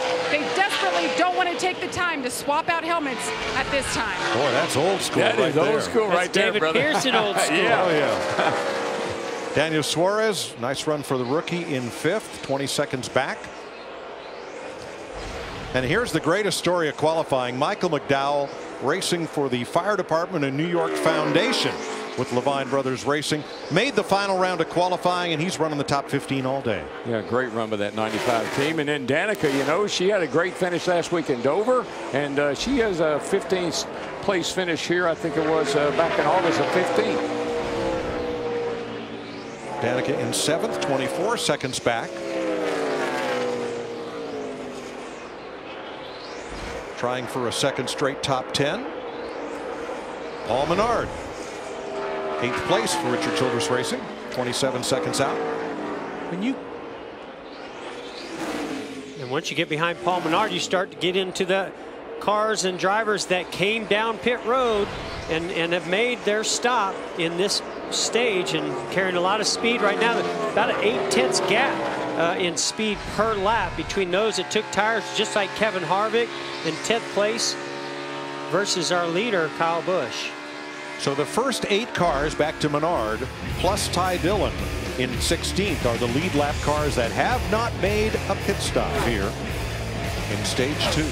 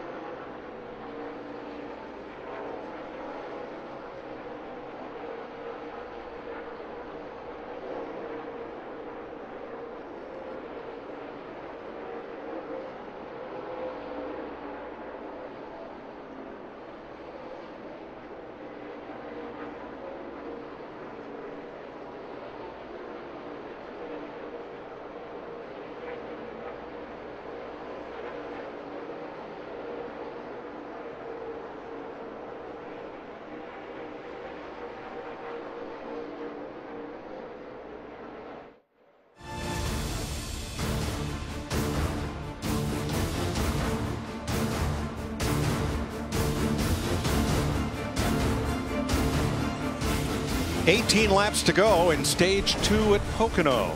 The first 7 cars, and Paul Menard in 9th, have not pitted. They last pitted at lap 73. Larry, we've got 17 to go in stage 2. What do you think their strategy is? Yeah, I think I figured it out. Eric Jones and Chris Gale, they have figured out this strategy will work. I think that Kyle Busch, Eric Jones, all those drivers have not pitted. They're going to go to about lap 88 or 90, 10 or 12 to go in this stage. Then they'll pit, and what that will allow them to do is they're going to stay out at the end of stage 2, and then the minute the window opens with 38 to go in this race, they come and get 4 more tires. So what they're trying to do is reduce their number of pit stops. Wow. Well, now, how about strategy for Martin Truex, who decided to split this stage by stopping halfway through? Yeah, all those guys pitted when the window opened. We split the run, so should work out good here because we have clean track a lot more than they did after they pitted. 10-4, bud. Where we at? Keep me updated on what I got to do.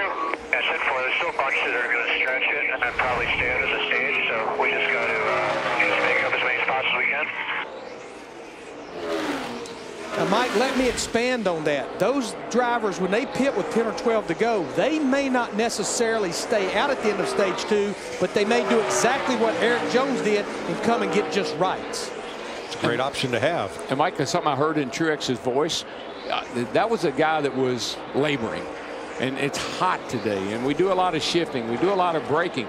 This is not a physically demanding track, but that heat takes that to another level. When it's hot outside like this, the driver really pays for it. Yeah, one of the hottest races I've ever dealt with was right here at Pocono. So I think it's more physical than you think because of the downshifting and the heavy braking. As we go on board, Bubba Wallace making a pit stop, 4 tires. Great view out the windshield and watching him in action. Now that is his first stop in this stage. So I just go back to a time when I got really dehydrated at this track, and boy, did I pay the price afterwards. Heavy cramping. Well, think about Johnson at Bristol. Remember, he wears a vest, a cooling vest, and he said that thing works to perfection. But remember, when he got out of the car at Bristol, he had to go to the infield care center and get some fluids pumped in him because he was dehydrated. And he's in the shape. He's in probably the best shape anybody in the field. 3rd place here. I was wondering if Denny Hamlin had scraped the wall.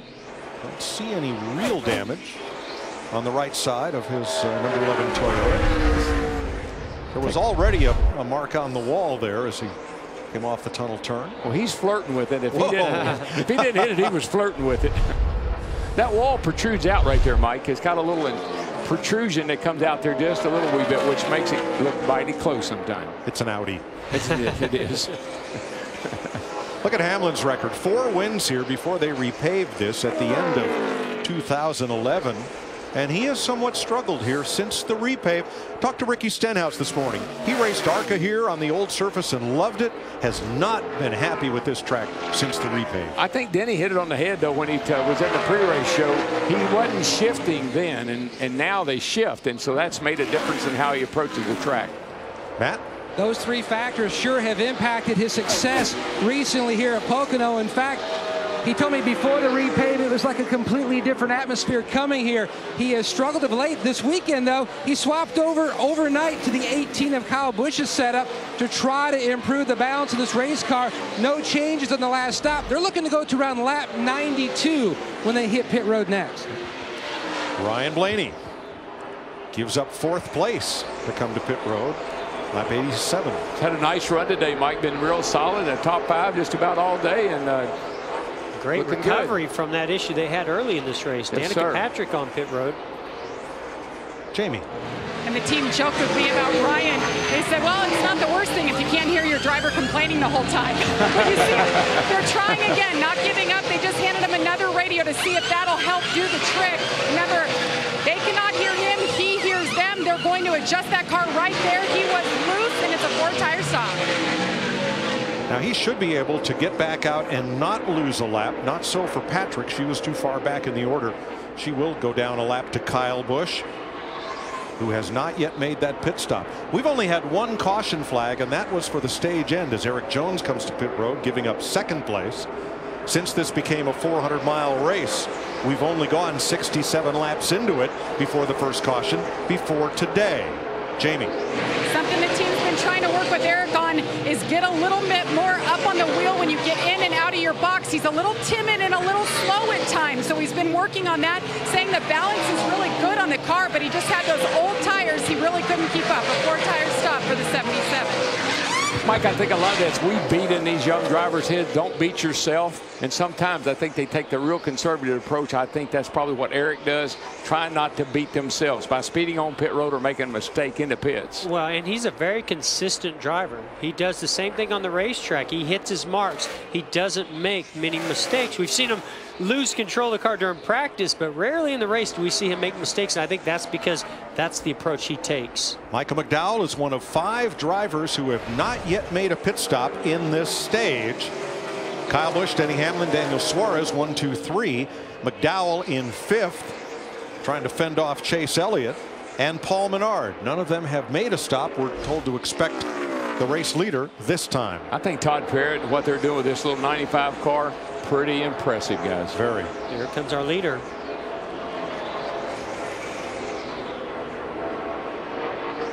Kyle Busch had a 21-second lead when he came to pit road. Long way down there to stall number 1. And that will leave just Hamlin, Suarez, McDowell, and Menard, who have not made a stop in this stage. Hamlin's at the line now. Yeah, he's going to give up the lead here because while Jamie. Ben Bayshore with the call. That's his race engineer, is the crew chief. You see the wedge adjustment there. Kyle saying tight center exit just a bit, but he wants help rotating the center off. An air pressure adjustment was made and 4 tires. Now here's one great thing about Joe Gibbs Racing. Is Joe Gibbs and his people operate this organization kind of like he operated the Washington Redskins. They have a depth chart. And if one of their top tire changers or tire carriers or crew chiefs gets suspended, injured, is called off, they have depth. They know who's going right in that position, who will practice with a team all week. And I think that's a system that's been emulated by several teams since Joe Gibbs Racing put that into place here. And they're just showing what the quality of their depth is right now by being out there out front leading. Denny Hamlin stays out. Now, when he comes in, because we know he can't make it all the way, but Kyle Busch definitely gave up a lot of time. That's what you're going to give up. Those others that came in pit for 4 tires, they have a more grip during that run. So when this whole thing unwinds here, they're going to come to pit road. Kyle Busch should get the lead back, but he's going to lose the lead here into green. This morning, Larry had some really interesting stats on what you can do to stretch your fuel mileage here and how much it can gain you. Yeah, it is interesting, Mike. They have it down to a science. If you don't shift and you run 80% throttle, that's rough. You're going to lose a second per lap, but you can increase your fuel mileage over a fuel run by 10 laps. Wow. So the rule of thumb, the formula is for every 4 laps you do that, you gain a lap of fuel mileage. Interesting strategy all the way around. So Denny Hamlin is coming. How about his teammate Daniel Suarez? He's going to stay out. Matt. Great depth chart at JGR, but also not one to shy away from picking up some great veterans. When Heath Cherry, 8-year All-Star, retired, they picked up Ben Fishback, Opie from Hendrick Motorsports to come over. You can see the chassis adjustment and an air pressure change. The 11, Denny Hamlin, of the car was just tight, down in 1, but especially in 3, giving up way too much time. Now Suarez led that lap, but Kyle Larson blasted past him to take the lead. California kid out front in the Pocono Mountains of PA.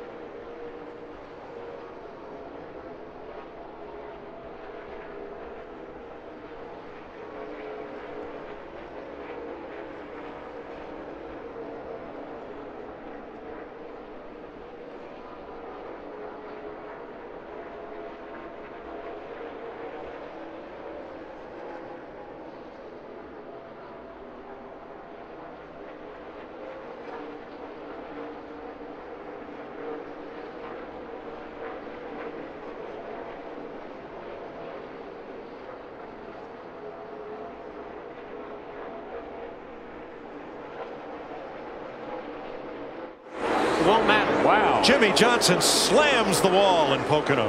Oh, my. Fucking brake failed. Wowzers. Running 7th. Johnson with a brake problem. And Jamie McMurray has destroyed the right side of his car. Yeah, Whose brakes failed? Was it Jimmy Johnson or was it Jamie McMurray? I don't know, but I don't know.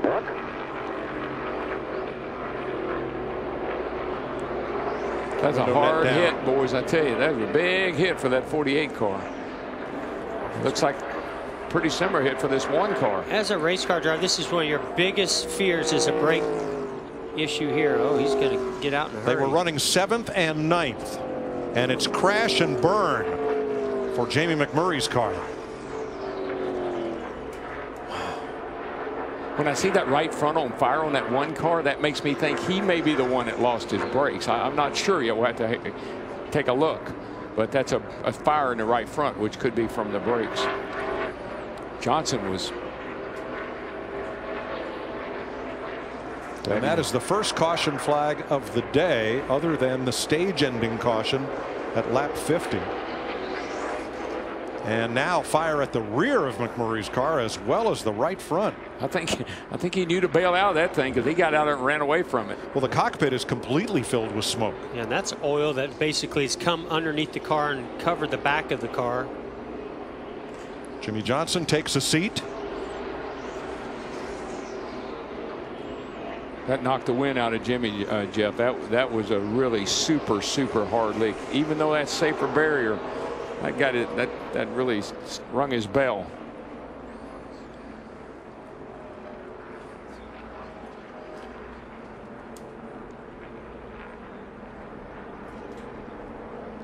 Johnson and McMurray were out for a bike ride yesterday and got caught in a downpour. Yep. Just.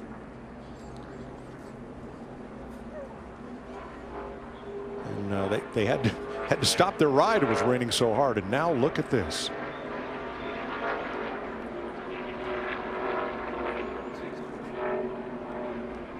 Jamie hops the barrier. Good to see that he is okay. Hard hit and a big fire for his #1 Chevrolet. Jimmy Johnson has caught his breath.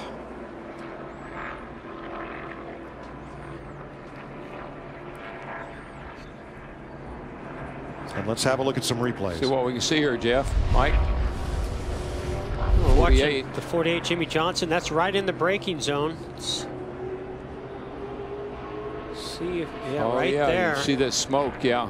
Actually, the right rear. It looked like fire in the right rear. It did look like a failure in the right rear. He turns left, trying to get away from that wall. Heavy impact, the right side. That'll take the wind out of you.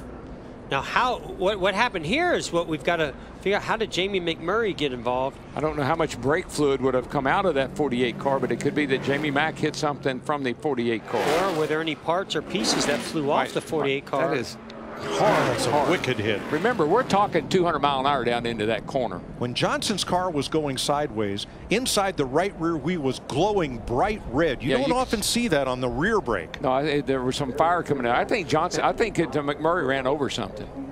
And that may have been brake fluid that caught on fire of those hot parts on the right rear that we saw was turning red. All right, we have some audio from Jimmy Johnson's car. Man, you sure you're all right? Yeah, I'm pretty sure. Whew, I got away with one there. And from Jamie McMurray. Brake pedal's getting pretty long again. Got the pedal hanging on the whole time. You're all right. You must have oiled it up or something. Actually, my brake pedal went to the ground. Oh, man. Gosh, they both sound like McMurray had trouble with his brakes. And, guys, when you talk about the right rear, remember what I said earlier. It's always a concern. The weak link is melting that O-ring, and when you do that, all the brake fluid just runs out of the caliper.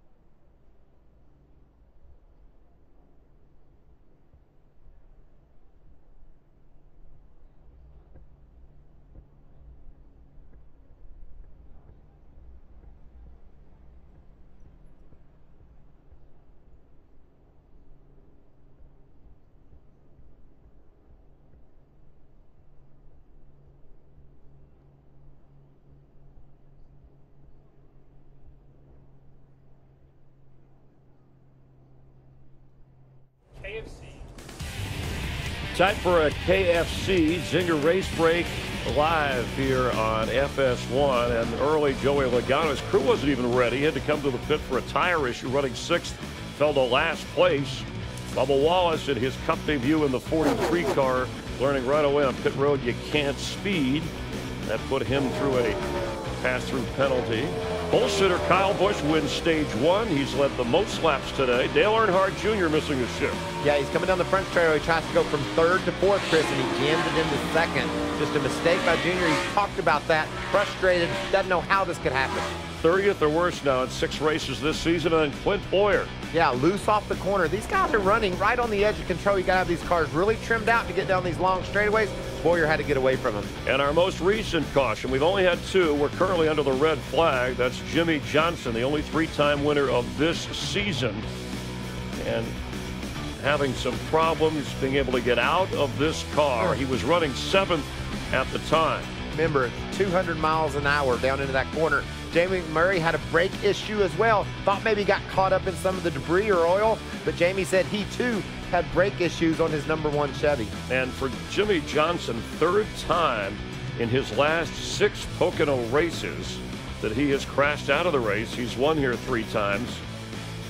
And again, has the most wins so far this season, hoping that he's okay. And McMurray in a hurry to get out of the car. That the fire started, and the one car on the front got to the back in a hurry before they put it out. Yeah, and we saw Jimmy Johnson visibly shaken. He sat down on that wall and appeared to be fine. Jamie McMurray was just getting the heck out of there. There you see Jimmy. Anytime, Chris, you have contact like we saw there down into that turn, that's as fast as we go in NASCAR. That corner's tight, and the angle into the wall is abrupt, and that's what bit Jimmy. And earlier, as you see McMurray's car being hauled away, Jimmy complaining about some of the heat. It's gotten very hot here, and some of the people on pit road dealing with heat exhaustion as well. So we'll keep an eye on the health of both drivers. Just 3 laps away from closing out stage 2. 63 laps to go in the race, and under a red flag, obviously they have to clear the track. Yeah, they'll get the track cleared, and it's going to be interesting. I don't know if this pit road's going to be closed when the leaders come back, if they can get to pit road or not, but also strategy around this break right now. We're seeing it all over the place. Some of the guys have already pitted. They'll probably stay out here. It'll be interesting to see whose strategy pays off. That's what this place is all about with these stage breaks, how you play the right card. Now let's go back to Dale Earnhardt Jr., still searching for his first win in this, his last season, having to deal with another disappointment at a track that he came in rather confident and he's had success on. Well, you go from here and you're trying to get it down to 4th, which is a straight down pull, but you're setting over here, so the angle, you almost have to pull away from you when you shift that gear. I hear Dale Jr., I understand how difficult that can be and how frustrating it could be when you feel like you've done the same thing over and over, and then it goes into 2nd instead of 4th, and when it does that, it blows up the engine. Yeah, we've seen Toyota have a good run here. Denny Hamlin was near the front on the pre-race show. He talked about it.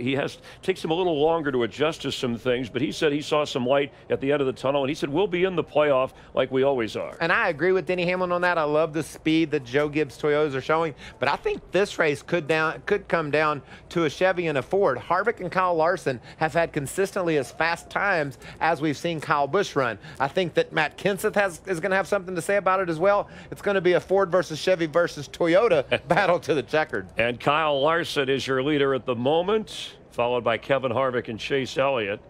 Yes, please. I need water. Everybody with a break. Again, the red flag. You can't have enough. You can't hydrate enough. I'm telling you, Chris, I've been in that position on a hot day like this with the red flag, and you feel like a puppy dog, and your bastard's bringing you water. You're like, please, get it over here. I need that. I need that. I need a break here. I need to be hydrated. These are tough conditions.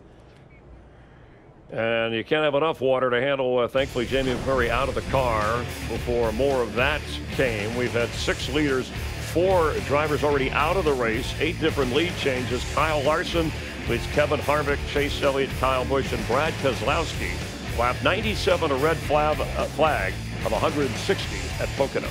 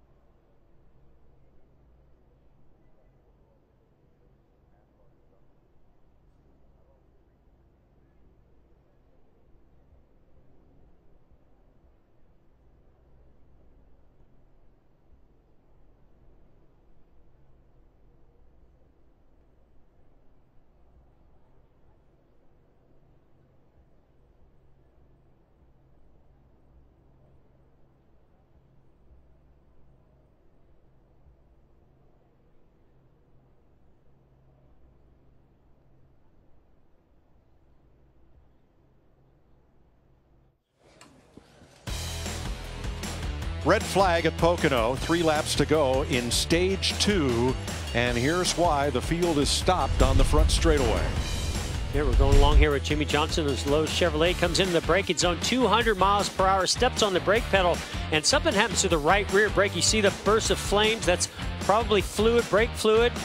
He tries to get down the infield, comes up, backs into the wall. Thank goodness for safer barriers. Here comes along Jamie McMurray, also with the brake failures. He went into turn 1. You know, Mike, you go down these long straightaways and you tap the brake. As you get near the corner, you start tapping that brake to build up some pedal pressure. If you don't have time to do that and your brakes are already maybe a little questionable, I think that may be what happened to McMurray. And that car's on fire from the right front and from the rear as Jamie McMurray rolls to a halt. He is now with Matt Yoakum. He's been checked and released from the Infield Care Center. Walk us through what happened. Yeah, so I didn't really even see the 48 car wrecking until I just went down and I got on the brake pedal, and my pedal started to go to the floor, and I had a little bit that I could kind of pump it, and I thought it was going to be okay, and then I don't know if I got into some oil or what happened, but I just started spinning and didn't have any brakes. So it's really weird that we kind of both had the same thing happen at the same point in the racetrack, but fortunately we're both okay, and yeah, move on. Thanks, Jamie. One of the things I was happy to see, I know he got out of that car before it stopped because he had no brakes. He realized that it's on fire. He wants to get out of the car, but he can't slow it down or stop it because he didn't have the brakes. But the fire extinguisher underneath the hood, that's what extinguished the fire inside the right front of the car where we saw those flames. All right, let's go back to Matt. Great to see Jimmy Johnson walk out of the Infield Care Center. Now, Jimmy, had you had any kind of braking issue before that, or it just went right to the floor? No, it went right to the floor, and I saw a replay inside the medical center, and the smoke, I think, is the brake fluid coming out of wherever, whatever failed and onto the rotors. I can only speculate that I got the brakes too hot, and when I went to the brakes, they just traveled straight to the floor. I didn't even have a pedal to push on. At that point, I threw it in third gear and was just trying to slow it down. I was heading to the grass, and I was wondering why I didn't turn right and get to the wall sooner. But I'm fine. Certainly, a big scare. I haven't had a scare like that since 2000 in Watkins Glen. But just let my wife and kids know, my mom know I'm okay, and I'll go change my underwear and get ready to go home. A great move to try to catch the apron, to try to catch the grass, to scrub off some speed, but also change the angle of that significant hit. Yeah, I told myself if this ever happened again, I would turn immediately into the outside wall and try to slow myself down, but my instincts, you're looking at the corner, you look at all that real estate to the inside, and I pointed it down to the infield. And once I was in the grass, I was like, man, I've been here before. I should have just turned dead right in the wall and got to the wall right away, but you have a split-second decision to make there, and fortunately, this one turned out well for me. Just an exciting ride. Thanks, Jimmy. An exciting ride. Boy, that's the understatement of the year right there. You're going to that corner at 185 miles an hour, and the brakes don't work, and you end up hard and into the wall. Anybody up here know how that feels? Unfortunately, I can relate. Several years ago, going into turn 1, we were having some brake issues. What you're seeing here is the mud from where I tried to go into first gear, just like Jimmy Johnson tried to go to third to slow it down, went through the infield and spun around. I went driver's side in the wall, and I've never been so thankful of safer barriers than I was that day. One of the scariest wrecks I've certainly ever been through. I think we're a little anesthetized to the dangers of racing in these close quarters at these speeds. Well, we sit up here and say, oh, they're going in the corner 204. And that sounds like, oh, well, that's no big deal. You see what happens. But what I love, and Jeff said it, and Jimmy said it, I went to third gear. The mindset of a driver at 200 miles an hour is, I've lost my brakes, I want to go to third gear. He said he was going to go to first gear. Just thinking that quick, because you're moving at football feels a second headed for a wall, but you're able to make those kind of decisions and try to stop it from hitting so hard. One of the things that's really kind of popping into my mind is the brake issues that we're seeing this year. We're seeing less downforce in the cars, higher straightaway speeds, but a lot more braking to get these cars slowed down, and also some things that the teams are doing with the brakes to help the handling of the race cars, and they're popping up, becoming some real issues and failures causing big wrecks like we saw with Joey Logano at Kansas, and now here with Jimmy Johnson in Pocono. And we have 63 laps still left to run. And interestingly, Larry, this race is stopped with just 3 laps to go in stage 2. Now what do we do? Yeah, we have a perfect storm here, and I've actually talked to NASCAR. What's going to happen when we roll the field is we'll be coming back around. There will be 2 to go. Remember what happens with 2 to go at the end of a stage? They close pit road. So pit road will be closed. We'll get 1 to go, and we'll go back 1 lap of racing to end stage 2. Waiting for the field to fire and giving the order that the track is clear and ready to go. Let's join Jamie Little. Well, the hard hits by Jimmy Johnson and Jamie McMurray got the attention of all the drivers that are sitting just over my right shoulder in their cars and everybody on pit road. And Todd Gordon, the crew chief for Joey Logano, on the radio talking to his driver after that. We've talked about this before, but I want to bring it up as a reminder. If you ever had that situation, don't turn left. Yeah, before. He was right next to it, and he turned hard left and hit the grass on the infield. Just made his impact harder, you know? Okay. He's out. Took a lick. That's easy for a crew chief to say. I was going to say, are you kidding me? And I'm with Jimmy Johnson. The only one I think I've ever seen do this, and I was so impressed. I think it was Kurt Busch one time, had a brake failure, a tire failure, turned right in the wall, very minimal impact. Yes, that is what you want to do, but the driver's mind in that moment, that instinct, is to turn as far away from the wall as possible. The natural instincts, you're going to steer into the spin. I mean, that's the first thing you're going to do. You know who used to be real good at that? Richard Petty. When we'd go to the really big tracks, the really fast super speedways, Richard wouldn't run around the bottom. He'd run way up near the wall. And I asked him why. He said, doesn't hurt so much. You don't hit it so hard when you're already right up there near the wall. Experience sometimes is key. Here's another look at Jimmy Johnson. Boy, he is carrying a lot of speed. You heard him say the pedal went to the floor. That is a helpless feeling at 200 miles per hour into turn 1 at Pocono. That's a 100-mile-an-hour impact. Yeah, quite honestly, though, the way it worked out for him, he was able to get the car down in the end. Here's scrubbing off a lot of speed before it went into that wall. So it may not be the best thing that he could have done in his mind, but I think it turned out pretty well for him. Both Jimmy Johnson and Jamie McMurray are okay after near simultaneous brake failure, and both out of the race.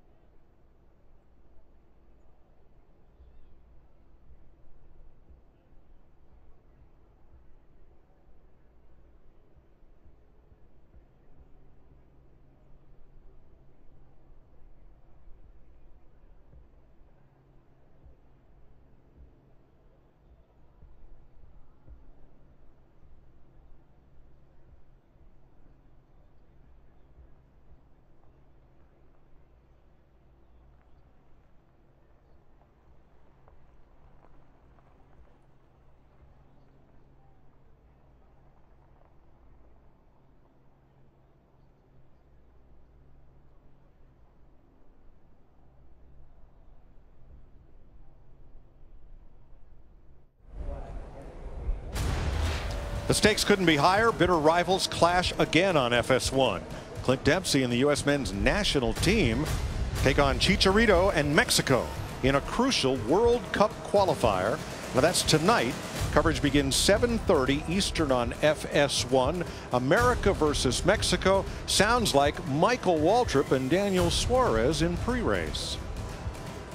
Daniel Suarez, I have a question. There's a big soccer match on FS1 this evening after the race, tonight. So listen, Gran Hoyo de Fútbol, hoy ¿quién gana? Yo creo que gana.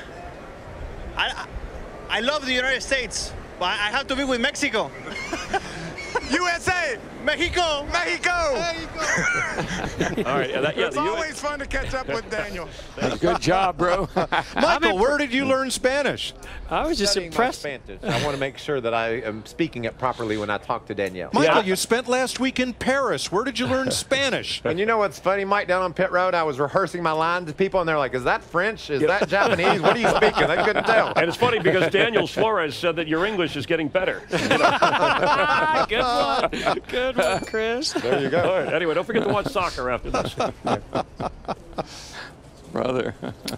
What do you say we dial up Brad Keselowski, see what's on his mind?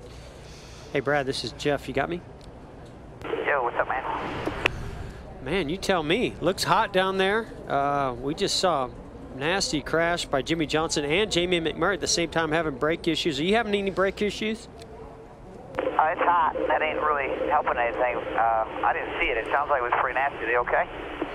Yeah, they're okay. Jimmy, it looked like a right rear. There was some fire coming out of the right rear caliper, like maybe some brake fluid that came out, maybe a piston shot out or something. But he was okay. But boy, it was pretty wild to watch. Tell us about your race. What's going on with the 2-car today? Well, first off, I'm glad they're all right. I can see the marks from here, and I know that angle ain't a real good angle to be reckoning at. But I think, Jeff, we're okay. You know, it seems like the 18 and the 4 are pretty good. The 24 looks really good there at the end. But we've been kind of just hanging in this fifth spot, been trying to get a little bit more, but I need just a little bit of everything to go faster. So we got probably 2 or 3 more shots to work on it here, and hopefully we can find just a tiny bit more speed and get up there and give them boys a run for it. All right, well, stay cool. Keep those brakes cool for us, too. Thanks, bro. Have a good one up there. Yesterday's winner, Brad Keselowski. So here we are, Larry, about to restart these cars very close to the end of stage 2. Yeah, the minute they roll these cars, Mike, as I said a while ago, you know, we're going to get the free pass car around. But when we get back to this line, pit road will be closed when they come off turn 3. When we get back to the line, it'll be 1 to go. We'll have a 1-lap shootout. But I think what makes that interesting, just look at our top 5, in Brad Keselowski being one of those. Kyle Busch has 20-plus lap fresher tires than those other drivers he's racing. And, of course, we know when they go back racing for that 1 lap, it'll be for that stage win. 23-minute red flag. We are back under yellow right now. Last night, the Cars 3 premiere out there in Anaheim at Disneyland. And in Cars 3, there's a wonderful dirt track scene where Lightning McQueen goes dirt tracking. And so last night, Scott and I were down in Bechtelsville. There's a sign for Grandview Speedway, one of the NASCAR Whelen All-American Series tracks. So we went there to go see Craig Von Dorn and Jeff Strunk and all of the 358 modifieds. Frank Cozy in his 60s got the checkered flag. Nice little third-mile racetrack and a great show watching those modifieds go slideways. Oh, that's very cool. I can't wait to see Cars 3. I haven't seen it yet.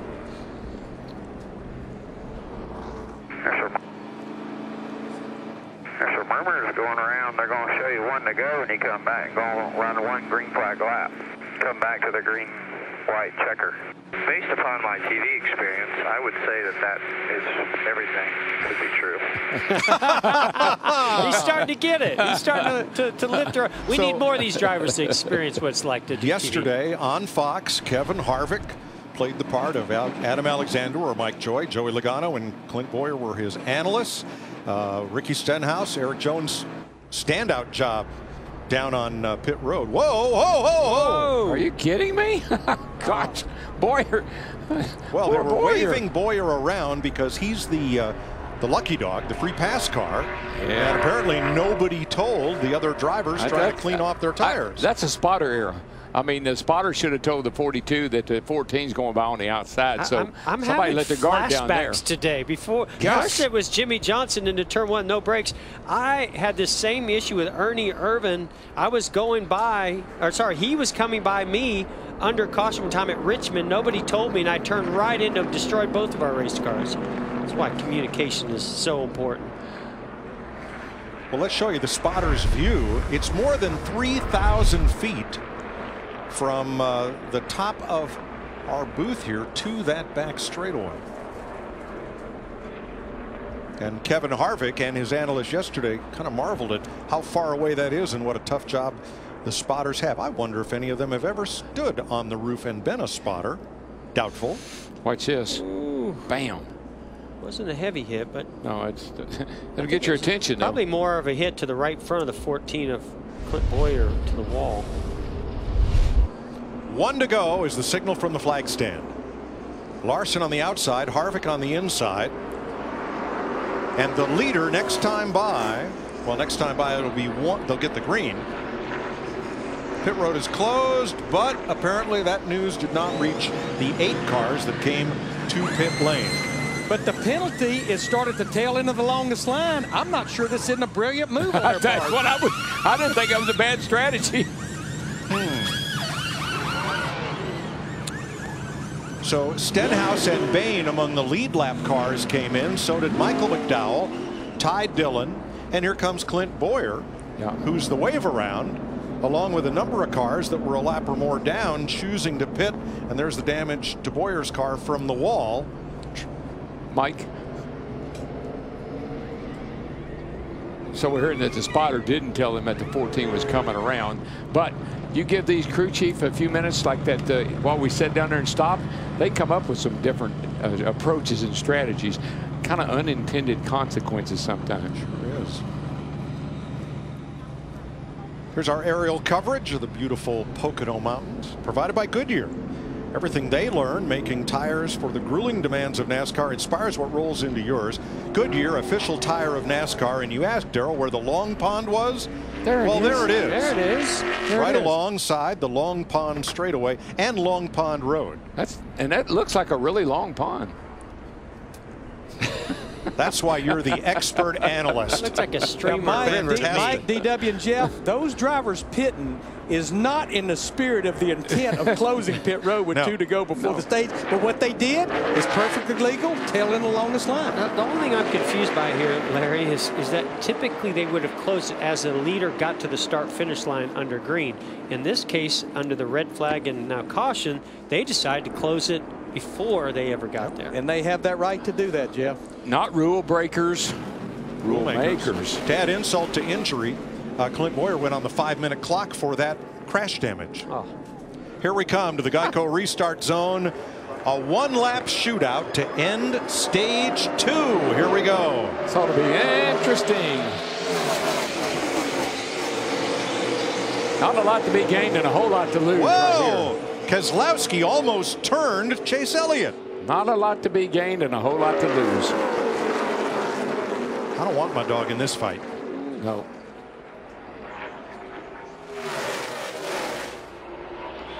Wow, heck of a battle between Chase Elliott and Brad Keselowski. Yeah, Chase came and right a up pretty in good front of battle up Brad. here for the lead. Larson, Busch with much fresher tires than Larson, Harvick, Truex, or Elliott. That should show up on this end of the racetrack, those fresher tires, but it looks like Larson is scooting away from Kyle here a little bit across the short chute. Yeah, he's got the fresher air to the nose and downforce, and Kyle Busch has the fresher tires. He's going to make a run at him. Could be a drag race here to the line. This will be lap 100. The green and white flag is in the air for Kyle Larson. And everybody gets across safely. And when I saw that restart, I might not have been able to say that. I don't believe it, I'll be honest. This is just the 3rd stage win for Kyle Larson. Riding with Brad on the restart. Whoa. 1-lap shootouts. A lot of reward, a lot of risk.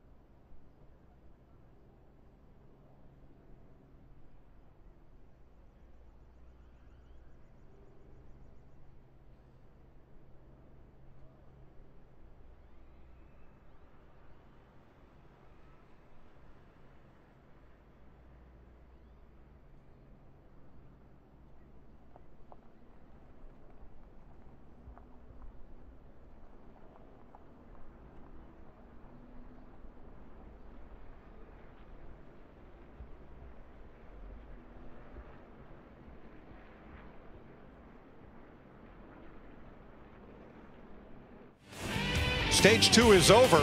And on that final restart, one other driver may have made that money shift, hoping to go from third to fourth, but instead catching second gear. We'll update that story for you after pit stops. Pace car leading them around here with 59 laps to go in Pocono, and pit road will be open this time around. Kyle Larson, Kyle Busch, Truex, Harvick, and Elliott will lead them onto pit road. Those who choose to come in, that is. Here's Matt. And Harvick making his way to the 4 pit box. The guys up on the wall. Eric Maycraft, the tire changer for the front. Daniel Smith, who's been at Stewart-Haas since July of '04, changing tires on the rear. A lot of concern here in the 4 pit because of Harvick missing that shift chassis adjustment to try to improve the balance, Chris. Kyle Larson really happy with his race car firing off late in the run, saying he's losing a bit of time down in turn 1, just a bit tight. Jamie. Nice aerial shot of the 78. Martin Truex Jr. saying he's just tight and he's thirsty. Wanted a drink bottle. A Ford tire stop. That last caution messed up their whole plan, so they'll start over here. Kyle Larson leads the race off pit road. 6 drivers chose, well, more than that. 11 drivers chose not to stop, including race leader Kyle Busch. What do we say we dial up Kyle Larson? Hey, Kyle, this is Jeff. You got me? Yep, I got you. Well, congrats on winning stage 2 there. Certainly a lot of different strategies going on. Look like you've got a fast race car, but now you're going to be a little bit further back in traffic. But you do have fresher tires. Tell us about what this last stage has for you. Yeah, I've been pretty happy with our Target Chevy so far in the race.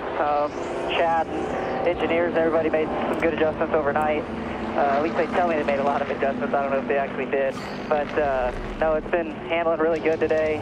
I felt like on that last green flag stop we had, our fire-off speed was really, really good. And our long run was still decent. I just didn't get through traffic as good as like the 4 and the 24. But I'll clean that up and hopefully be good here the rest of the race. Well, good luck with those crew chiefs being honest to you. Sometimes they tend to do that. Good luck the rest of the race, too. Yep, thank you. Chase Elliott said during pre-race last night on his car they changed everything but the driver. And as you heard, it is in the pit of Kevin Harvick where the concern is over a missed shift. Kyle Larson, stage 2 winner.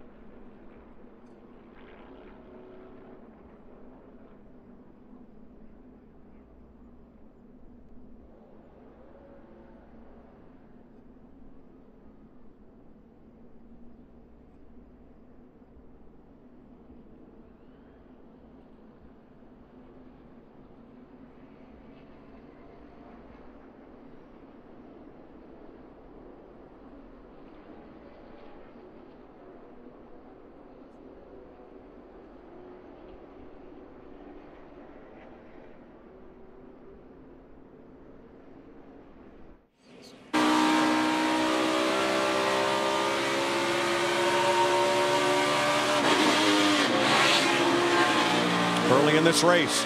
As you heard, Dale Earnhardt Jr. missed the 3-4 shift, got second gear instead, and coasted to the garage out of the race. On the one-lap shootout to end stage 2, coming out of turn 3, it sounded as if Kevin Harvick did the same thing. Watch and listen.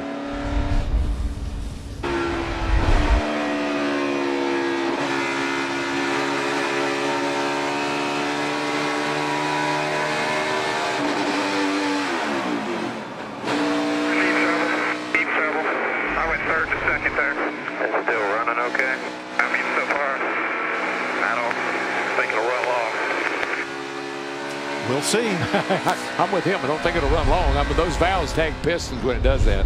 When the small block Chevy was introduced in 1955, that pushrod V8 engine had a service limit of 4,000 RPM. Now they can get 9,500 of it. You can't get 12,000 RPM out of it, Matt.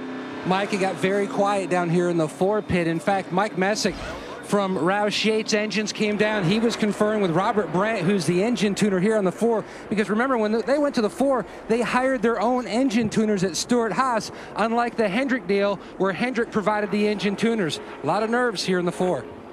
Yeah, that doesn't have anything to do with tune-up. That was a slight driver error. It'll be 55 laps to go when they come to the Geico restart zone. And Kyle Busch, Eric Jones square off from the front row. Green flag. You've got to go all the way back to 12th position. Kyle Larson with those fresh 4 tires, about 10 to 12 laps.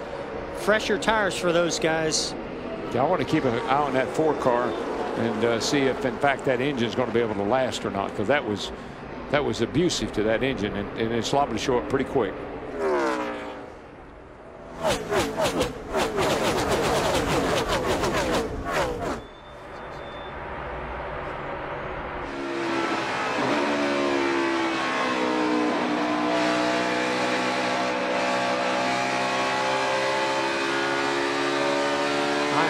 That this engine is still running. Sounds all right to me, but you know what happens when you float the valves like that? That's what you do. You break a valve spring, and that's not going to show up for a little while. So we're just going to have to keep an eye on that 4 car and see just how tough that thing is. Yeah, and how hard did that valve hit the top of that piston? And if so, how long it'll last? Yeah, I mean, you float the valves. That's basically what you've done. And the question is, did it tag a piston? Did it bend a valve? Did it break a valve spring? What kind of valve train trouble will it cause?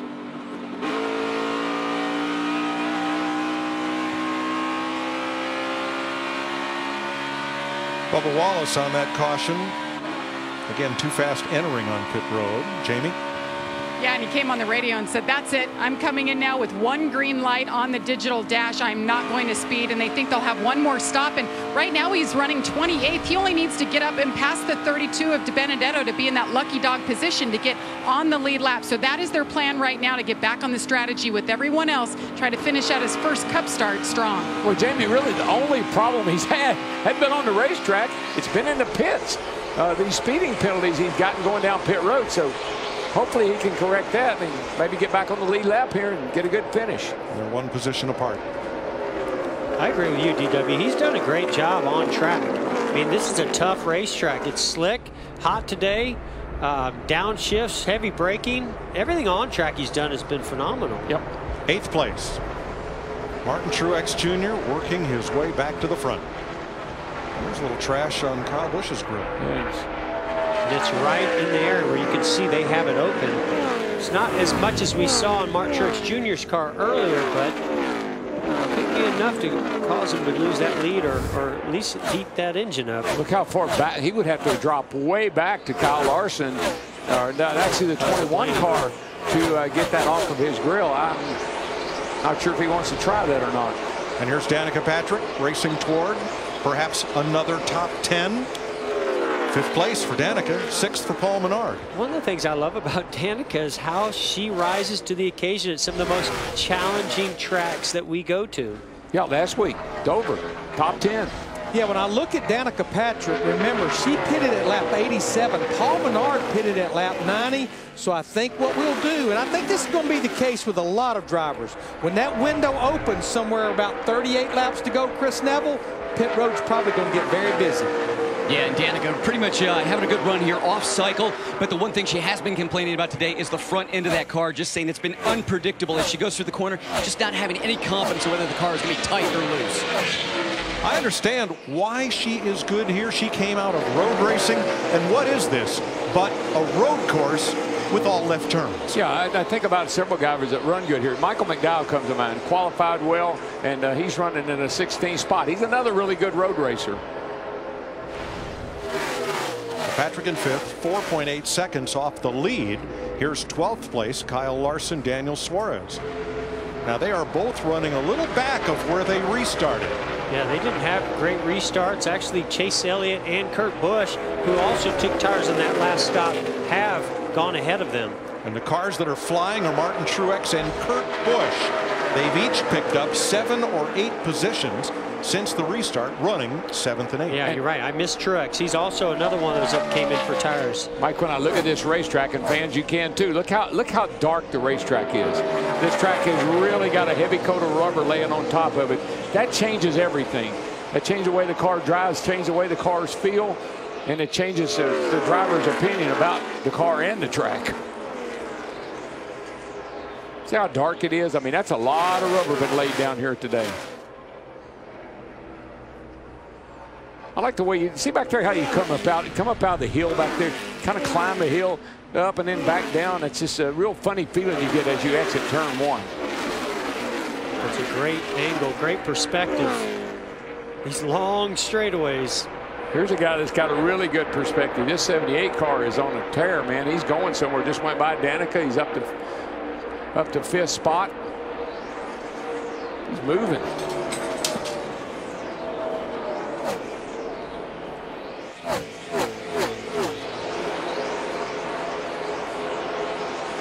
We're going to go back to the restart beginning stage 3 and listen to how Tim Feto, a Kevin Harvick spotter, helped him worry less, not about the engine or transmission, but with the Liberty Mutual Insurance spotter coverage. Still outside. Half the part not rolling. All rolling on the bottom now. Still outside. Top's covered 2x2, no pusher. 5 at your right rear. 5 at your right rear still. 22 is 1 back coming to push. Outside, top's covered. Clear. Bottom's rolling decent. 20 outside, clear, clear. Stay low, go real low, real low, real low with 24, real low, good. Run down back 22, watch your bottom, watch your bottom. Don't you love that, Mike?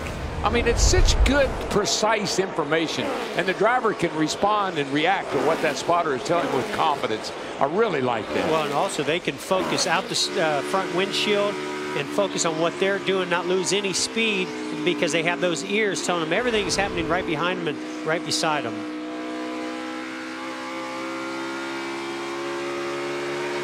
Tell you what, we've heard a couple of, we heard Junior, and then we heard Kevin Harvick, how they over-rev their engines. These engines go through a pounding here, man.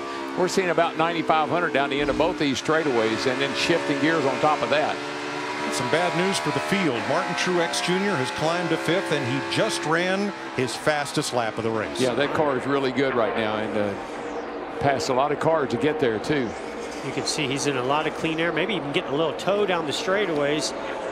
There he is on our Toyota top performers list behind Kyle Busch, Eric Jones, and Denny Hamlin. 21 car back up here running second again. Eric Jones having a great day in that 77 car, led some laps on a pretty good strategy. And Denny Hamlin, a guy that's really struggled here. We see Chase Elliott trying to get by Danica here going down the back. This is now for 7th place. That's the pass. And again, that's new tires versus old.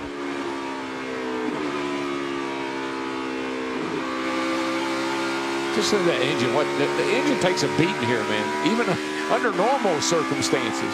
Well, my hat's off to Doug Yates and that whole Roush Yates engine department that Kevin Harvick's car is still running. You heard that engine just scream itself right out of the frame. And yet, it does not appear to have hurt it. Yeah, and something that I heard Kevin Harvick do, it sounded like he immediately pushed in the clutch and to stop that engine from continuing to rotate. I don't know if he was able to save anything, and whether this engine's going to last. But yes, I agree. I'm very impressed with the job that Kevin Harvick did right away, and Doug Yates in that group with this valve train. And it sounds good. It doesn't sound like it's running on 7 cylinders or that there's anything amiss. A broken valve spring is something that I'd worry about, and that's something that doesn't show up immediately. So we got to keep an eye on this thing. He's not out of the woods yet. And I like that they've not talked about it very much, because that's not anything you can do much about. Can't do anything about that, pal. We're going to go double wide here with 45 to go in the Poconos, and Kyle Busch with a 3.5-second lead.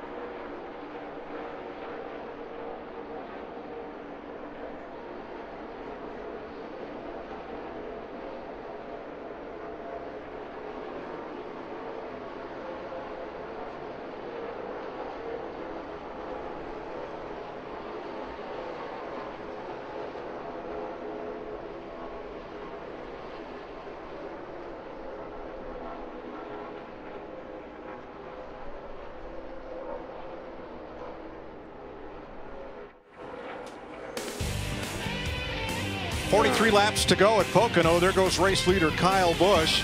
Here's Ryan Blaney, the second place car, 4.4 seconds back. Eric Jones is third, Martin Truex fourth. Let's take a look at today's Credit One Bank ones to watch. Jeff.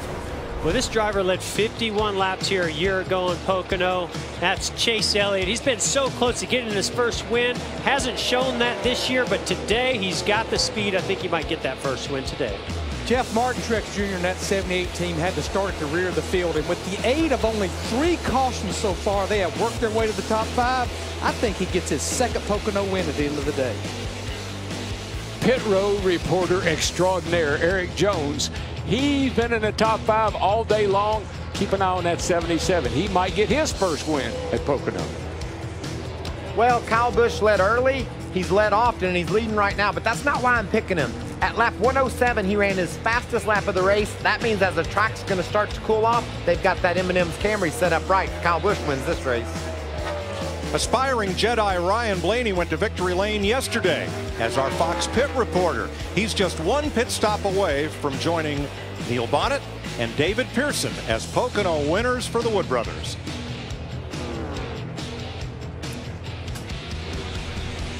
Here were the morning odds on our choices. Would you like a saw going out on that limb? Well, I want to make the big money. You go. I want to go for the long shot. I know that kid's going to win a race. I just hope it's today. Oh, it's not if, it's just when. I agree. 41 to go now. And Ryan Blaney has taken about 0.3 of a second out of Kyle Busch's lead since we came back from break. And Mike, there's another. We know this kid's going to win a race in this 21 car. They're just too good. They're too fast. Jamie. You Can you imagine if he wins today and he hasn't been able to speak a word on the radio, still using hand communications with his team? He just put his hand on the door, crew chief telling him Jeremy Bullen's saying, let us know, are you tight or loose? He hit the door, that means he is tight. So they will adjust for that with one more stop. Mike, that may be the only team down there that could communicate that way because they've done it back in the day for time after time. Yeah, Leonard Woods over there, he's telling them exactly how to get it done. Yeah. And if it works, they might do this every weekend. I'm trying to remember the pit board hand signals. You'd hold out 1, 2, 3, or 4 fingers out the window for what you wanted for tires, and then slap the door for push and slap the roof for loose. That's 1950s and 60s. That's Doc Hudson stuff right there. Oh, yeah. You know what it is when you tap the helmet, don't you? Yes. I need a driver change. I want a relief driver. That's right. Biggest mover since the restart. Mr. Buzz that engine. Kevin Harvick is on that list behind Brad Keselowski and Kurt Busch. There with Martin Truex.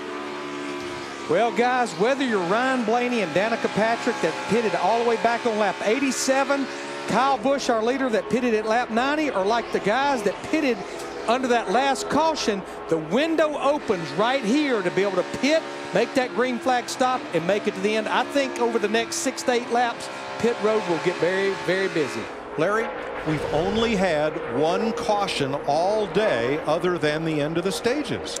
But let me mind you, our last 5 Pocono June races, which is when we've run 400 miles, the average of the last caution, 17 laps to go, twice in the last 10 laps. Now, we've never had an overtime here, but trust me, they're looking at the trends too, Mike. Sure. I love it when you start trends, and Larry's over there going through that notebook like crazy. We don't know if these brake issues are over yet either. Well, you know, the ambient temps coming down, the track temps coming down. I know that's a minor thing, but every little bit helps. And so I think that might get them to the end.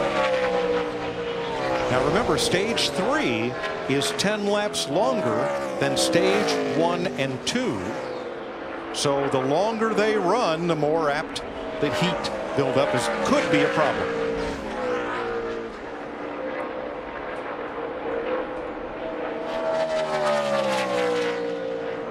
It's like our second place, or our 4th place runner, Eric Jones, coming to pit road. Hoping this is his last stop of the day. Well, somebody's got to be first. I tell you, the guy that comes on pit road, he's going to have the freshest tires. He's going to be running the fastest laps. That makes other people have to come to pit road, maybe sooner than they want to. There's Suarez. He's on pit road. Jamie? Tip of the hat to crew chief Chris Gale. I mean, they were 22nd and 13th in practice this weekend. They qualified 15th, and he told me we are a top 5 car, and that's exactly what they've been all day. See them making the wedge adjustment right there. He's been working on the track bar inside the car, just building tight, but overall the car has been really good today. The 19, Daniel Suarez. You see a track bar adjustment on the left side there, a tear off, so he has clear vision the rest of this race, and a 4-tire stop, doing a great job in his first Cup race at Pocono. Now, Larry, these cars that have not been on pit road in quite a while, likely to need 4 tires. Here comes Ryan Blaney. The teams that didn't stop until the end of the stage, could they get by with 2? I'd be nervous about 2 because you got to bank on running it all the way to the end of this thing. Matt.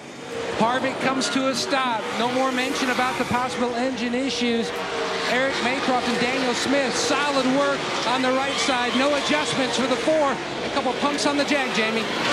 Ryan Blaney tapped on the door, said I'm tight, so they are going to loosen him up here.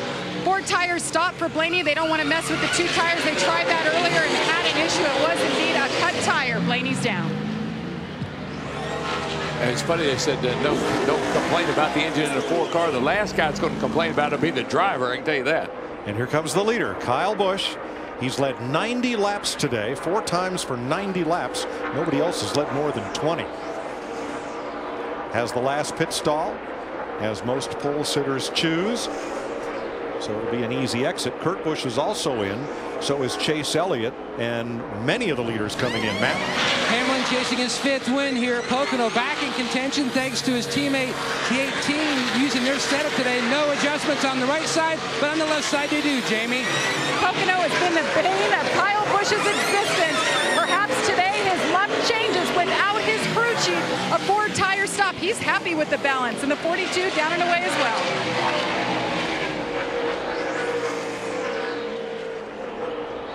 So now the cars that are out on the oldest tires are Ty Dillon, Ricky Stenhouse, and Michael McDowell, who were last in at lap 98 before the stage ended. You know, when you got it all, you got it all. That Kyle Busch, he gains time when he makes pits. He gains time getting into the pit box or in on pit road. And when he leaves pit road, he gaps everybody. There were cars that were pretty close to him. He gapped them all. So Martin Truex, who's already been to victory lane this year, is the new leader, with Kyle Busch having stopped. From Brad Keselowski, Matt Kenseth, Austin Dillon, and Clint Bowyer.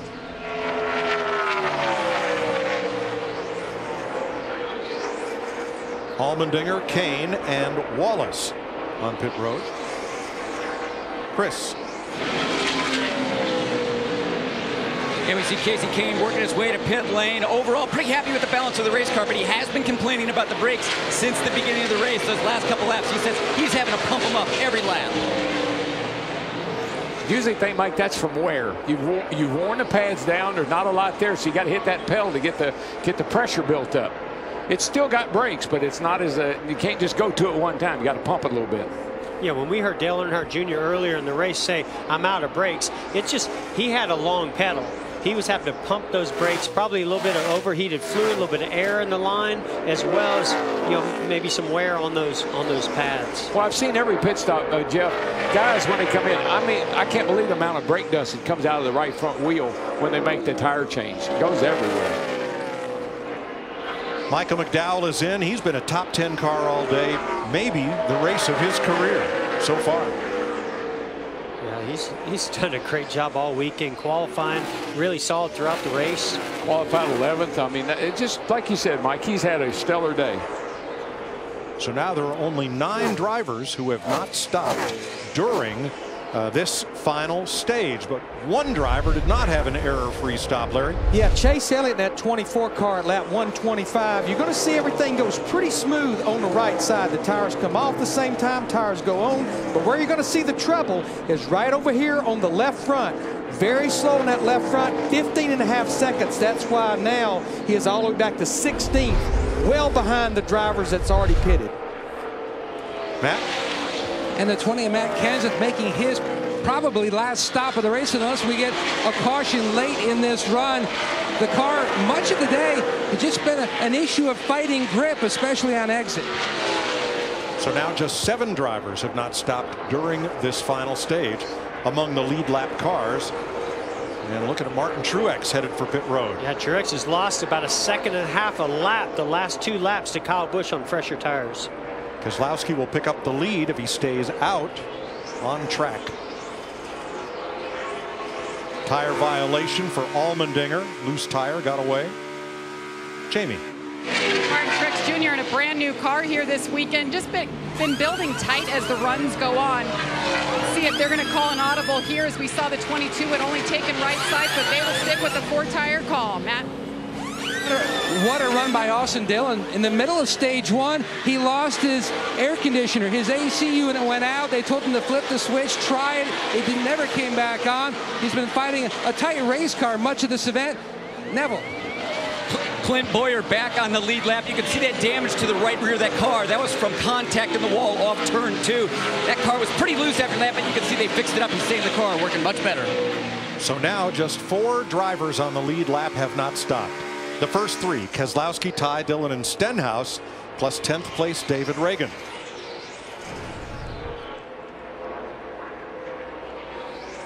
Well, the longer you stay out, the fresher tires you're going to have, the less fuel you're going to have to take, but you're getting further behind all the time. NHRA drag racing is going to start over on FS2 from Old Bridge Township Raceway Park, Englishtown, New Jersey. Final round coverage will start on FS2, and then when our telecast here at Pocono is concluded, it'll move to FS1. And I know that Brad Keselowski is really good at saving fuel, but he's not that good. There's no way he can make it to the end, so he will be coming to pit road. Guys, when I look at Brad Keselowski, Ty Dillon, Ricky Stenhouse Jr., the top 3 that's not pitted yet like everyone else, I think they know the only way they're going to beat Kyle Busch is you're going to have to do something different. I think they'll maybe try to go another 8 to 10 laps. If a caution comes during that time, everybody else is going to have to come for 4 tires too. So I think there's a method to their madness right here. They're going to have to do something different if you want to win this race. Hey, what about just taking 2 tires? Just coming in, getting enough gas, get to the end, 2 tires, and try to get out and maybe maintain the lead. If you ran another 10 laps, you'd only have 20 to go. I'm not going to rule it out. Yeah. Now, Martin Truex was 7 seconds behind Kyle Busch prior to pit stops. He lost 3 seconds on that stop to the driver who's led the most laps today, Kyle Busch, currently in 4th. And some of that was just tire grip, being on older tires. We heard him talk about the balance of his car getting tighter, but also where he started losing a lot of time is all these other cars that came in and put 4 tires on. As they came back out, they're starting to catch him, pass him. He's basically having to let them go and race with them, which was costing him even more time. Let's go back to lap 98 when pit road was closed right after the red flag, and they brought them around to give them 1 to go, and the only penalty was start the tail end of the longest line. That's what Ty Dillon's number 13 and Ricky Stenhouse's number 17 did. Not much of a penalty. They're currently 2nd and 3rd. When you're on a strategy, a different strategy than everybody else, sometimes it takes discipline to do what Jeff said. Let those guys go. We're not racing them. All right, Fox double wide coverage for you with 28 laps to go in Pocono and Brad Keselowski leading.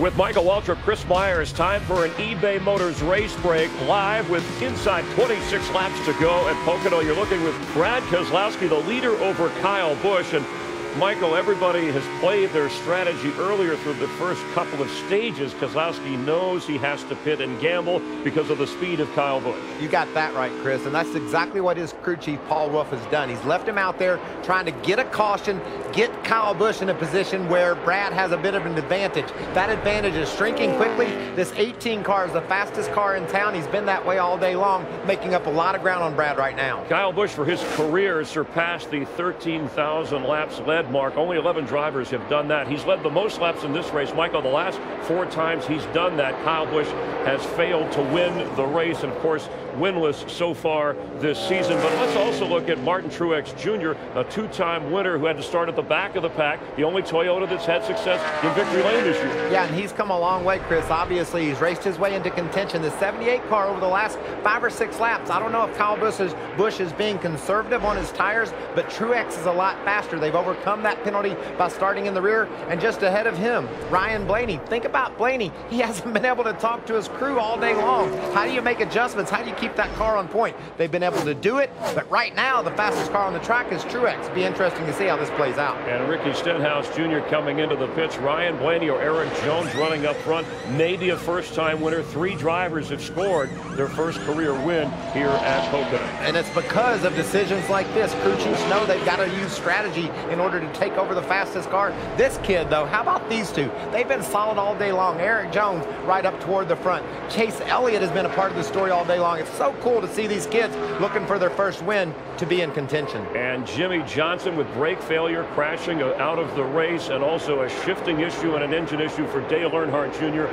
out of the race early as well. And we also saw Kevin Harvick have the same issue, hitting second gear instead of fourth. I cannot believe the engine in that 4 car is still running. And he's running 6th with Kyle Larson right behind. That's your eBay Motors race break. Let's head back upstairs with Jeff, Darrell, and Mike. Thanks, Chris. 23 laps to go. Here's our Busch race summary.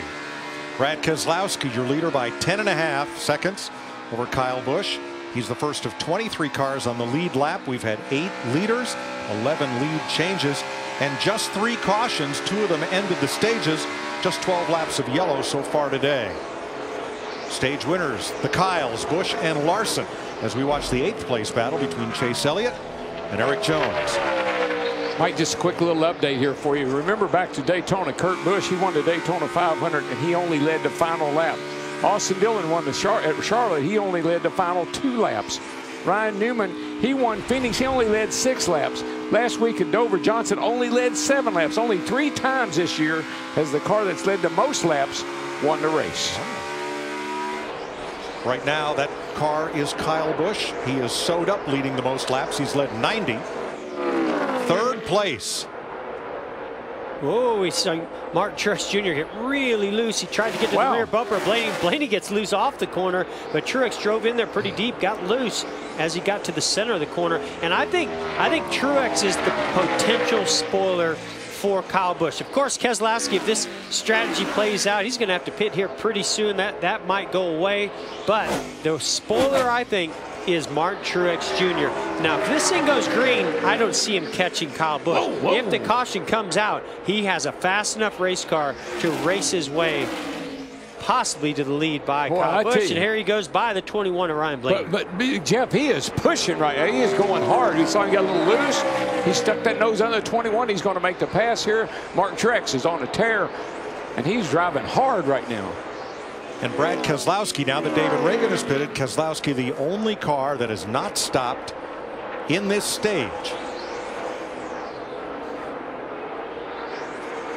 See all these cars, Mike, you just saw the 21 off turn 1 over there, the back end snapping out. Everybody's pushing hard for the end of this race. And you know, Mike, you talked about how after that pit sequence, when Kyle Busch came and got tires versus the 78, 10 seconds, that's been taken down now between Kyle Busch and the 78 as the 2 comes to pit road, down to about 7 seconds. Let's see what the 2 does here. This is going to be very interesting. The leader is in, Matt. And Mike, Brad Keselowski was telling his team the car is free on entry. It's not as tight anymore from center to exit like he'd been fighting much of the race, especially late exit. Will be a 4-tire change, air pressure adjustment here on the 2. Would love to see Larry Mack's late strategy as far as possible cautions. That's what these guys need. A little trouble on that left side. I think their real strategy was needing that caution to come out and hoping that enough laps had been put under green on these other cars that they decided to come in and he wouldn't lose any track position. Yeah. Not a great stop. Race leader now Kyle Busch, 7.6 ahead of Martin Truex. And watch on the left rear. Oh, and caution is out. Casey Kane. Hold it up there. Just stop if you're all right. We think it's smoke. You okay? I can't stop. Yeah, again, probably a brake issue. Possibly brakes. There was smoke from that car going into turn 1. That is 3 of 4 of Rick Hendrick's Chevrolets have come to grief today with mechanical issues.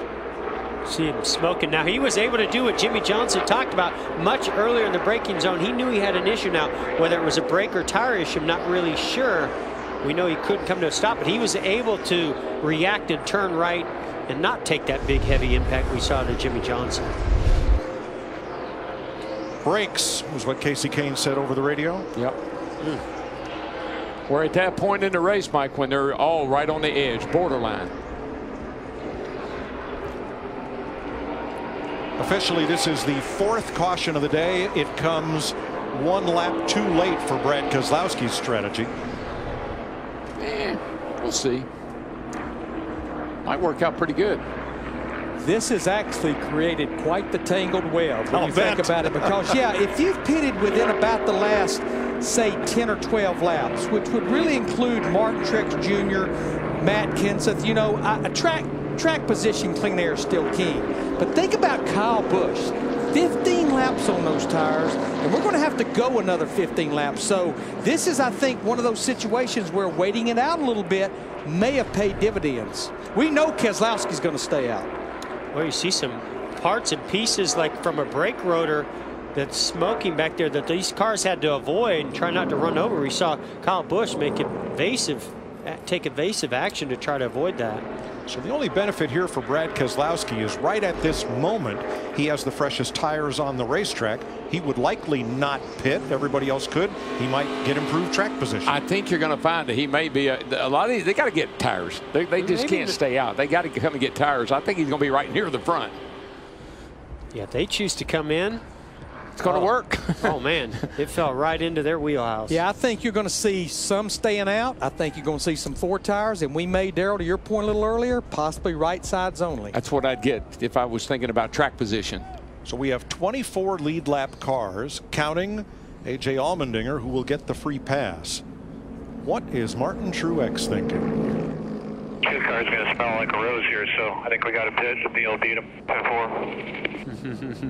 I think he's right. Now, see, I think if everybody stayed out, then he'd be. I don't think Brad Keselowski can win. But the problem is, at least half of these guys that are out there are going to come in because they know Brad Keselowski is behind them on fresher tires. All right, pit road is open. Here's a Canadian Grand Prix spoiler alert. Turn down your volume if you're not watching it previously.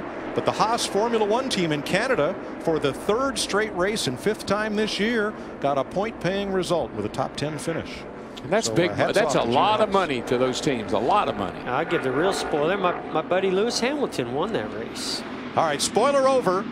Pit road is open. Kyle Busch stays out. Well, he's got a fast car, but I don't know about that. Matt.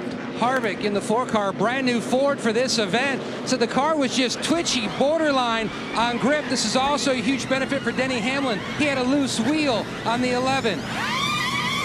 Jamie. Well, you heard Martin Truex Jr.'s radio saying they need to pit if they want to compete with the 18. The 18's so happy with the balance of his car. 78, a 4-tire stop here. 21, Ryan Blaney is in still no communication on the radio. A wedge adjustment there. He says he's loose. He tapped the roof. We'll see if he can stay in top 5 in contention. 2 tires for Eric Jones.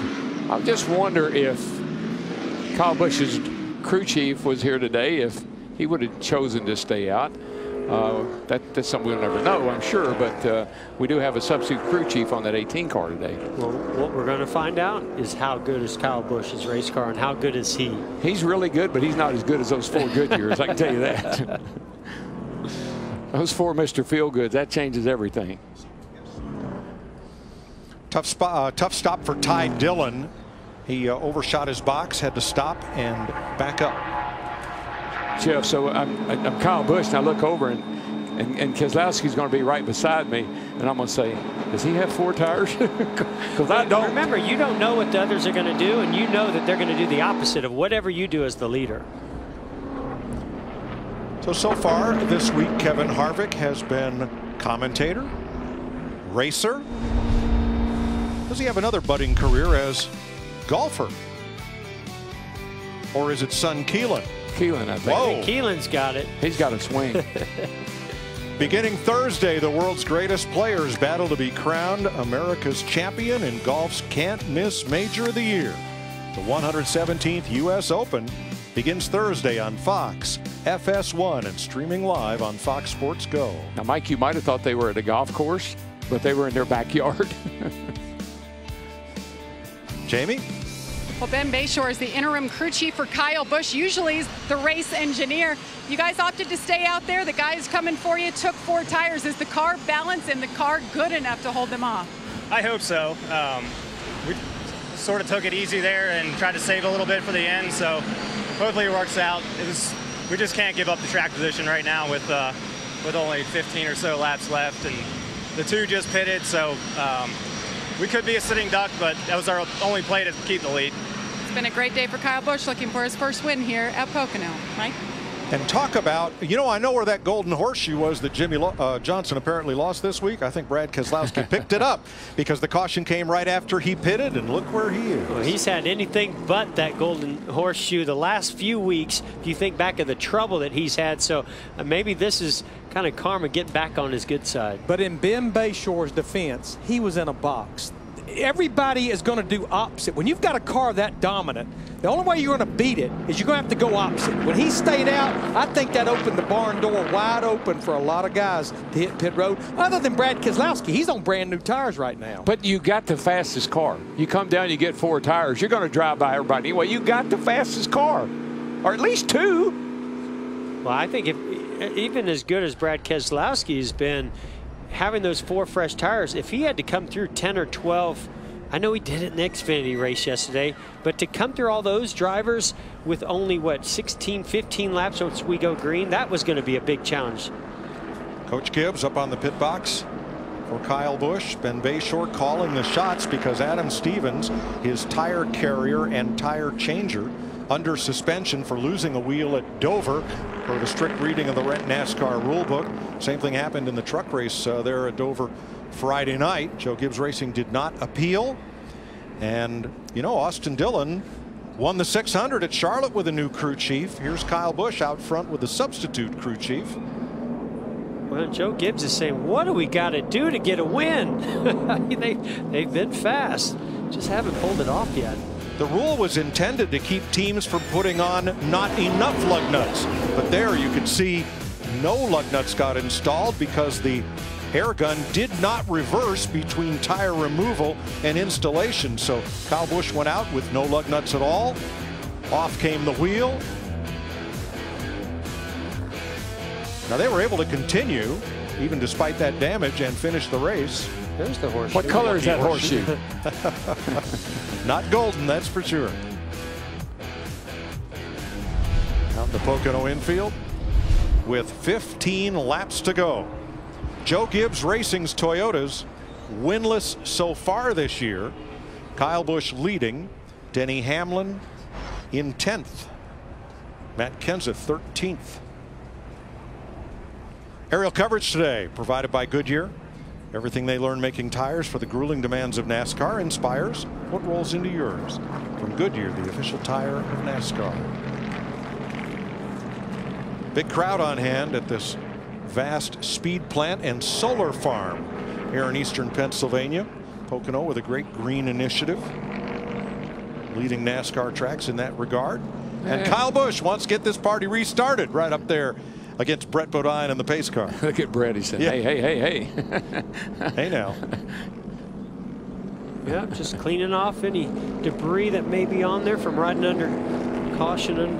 I wouldn't worry about any of that. I'd just be worried about them 4 tires I got. That's what right now, I wouldn't mind having a little bit of debris on that nose. Give me a little extra Give me something to work with here. And I believe I'd love for this caution to last a lot longer. Yes. He's thinking about spinning out the pace car to make it last longer.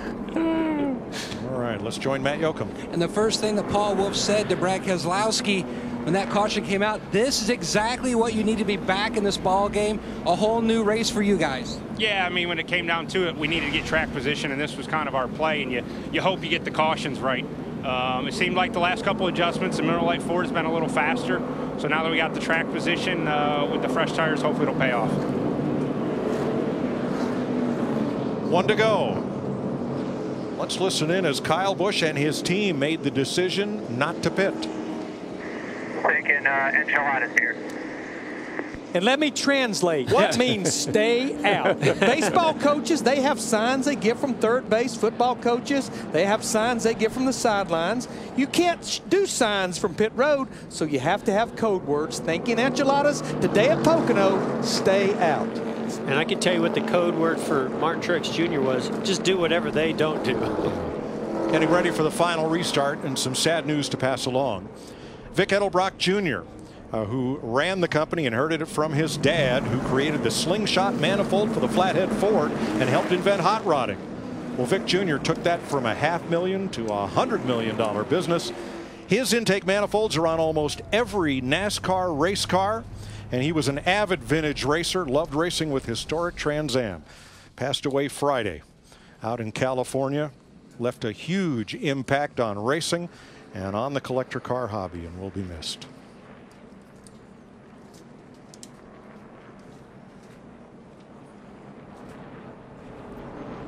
When they come to the green, 13 laps to race in the Poconos. Kyle Busch hoping for his first win of the season. His Toyota takes the outside against Brad Keselowski's Ford. Now Eric Jones, right behind in the second row, has 2 fresh tires. Most everybody behind him has 4. This is a recipe for one of those 7 wide runs down the front straightaway on the restart. Oh yeah, this is the 2 cars. They are in the catbird seat, but there's, look at these right behind me, the 77, the 21, and the 78. Those are fast race cars. And Kevin Harvick, who buzzed the motor with a missed shift, well, not thinking about that now. You run it till it goes or blows. He just cleared her out real good. Oh my gosh, did he ever? He's just thinking, don't do that again. No. It'll be 13 to go. That pace car better get out of the way, because they're going to be coming.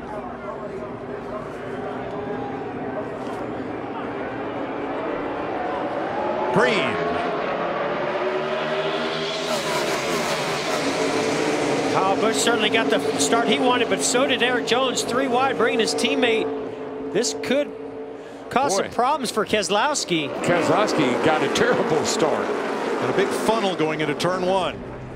Truex boxed in behind the 2, and NASCAR has the restart under review. I thought Keselowski really laid back a long way just to be sure that he didn't make a mistake on that restart. I thought it was a pretty good restart, guys. NASCAR agrees. The restart is clean. Busch, Blaney, Jones, Keselowski, Harvick, the front 5. Boy, Keselowski just not going anywhere. Here comes Harvick by him now. So they didn't have a lot of speed. They did have a great strategy, but it's not going to work for him. What he needed to have happen is have an excellent restart and be right there on the heels, so we could see some smoke further off of turn 3. Bubba Wallace, he needed to be right on the bumper of Kyle Busch coming through turn 1. Instead, he pulled back into the clutches of those with pressure tires.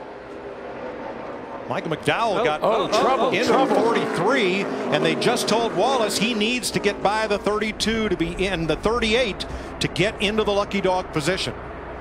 Well, was that a brake issue on the 32? I don't know what happened. I think they got together. They were smoking earlier. The 32 was. I think we need to watch the left rear tire on that 43 car, because they made some serious contact. Left front and the left rear, DW. Yeah. Don't see any smoke. No, Darrell Wallace Jr. in his Cup debut, running 26th. 1 lap down. Looks like he's okay. 11 to go. Kyle Busch, Ryan Blaney, half a second apart. Blaney has fresher tires.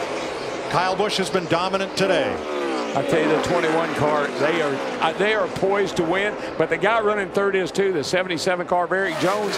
Those 2 guys, I know they would love to get up there and challenge that 18 car. How about Kevin Harvick in 4th? Matt. Engine not a concern, but brakes are. He played it conservative on that restart. Barreling off down into turn 1. Spotter Fidoa told the cars around him that our man is going to take a little easy, so just be aware.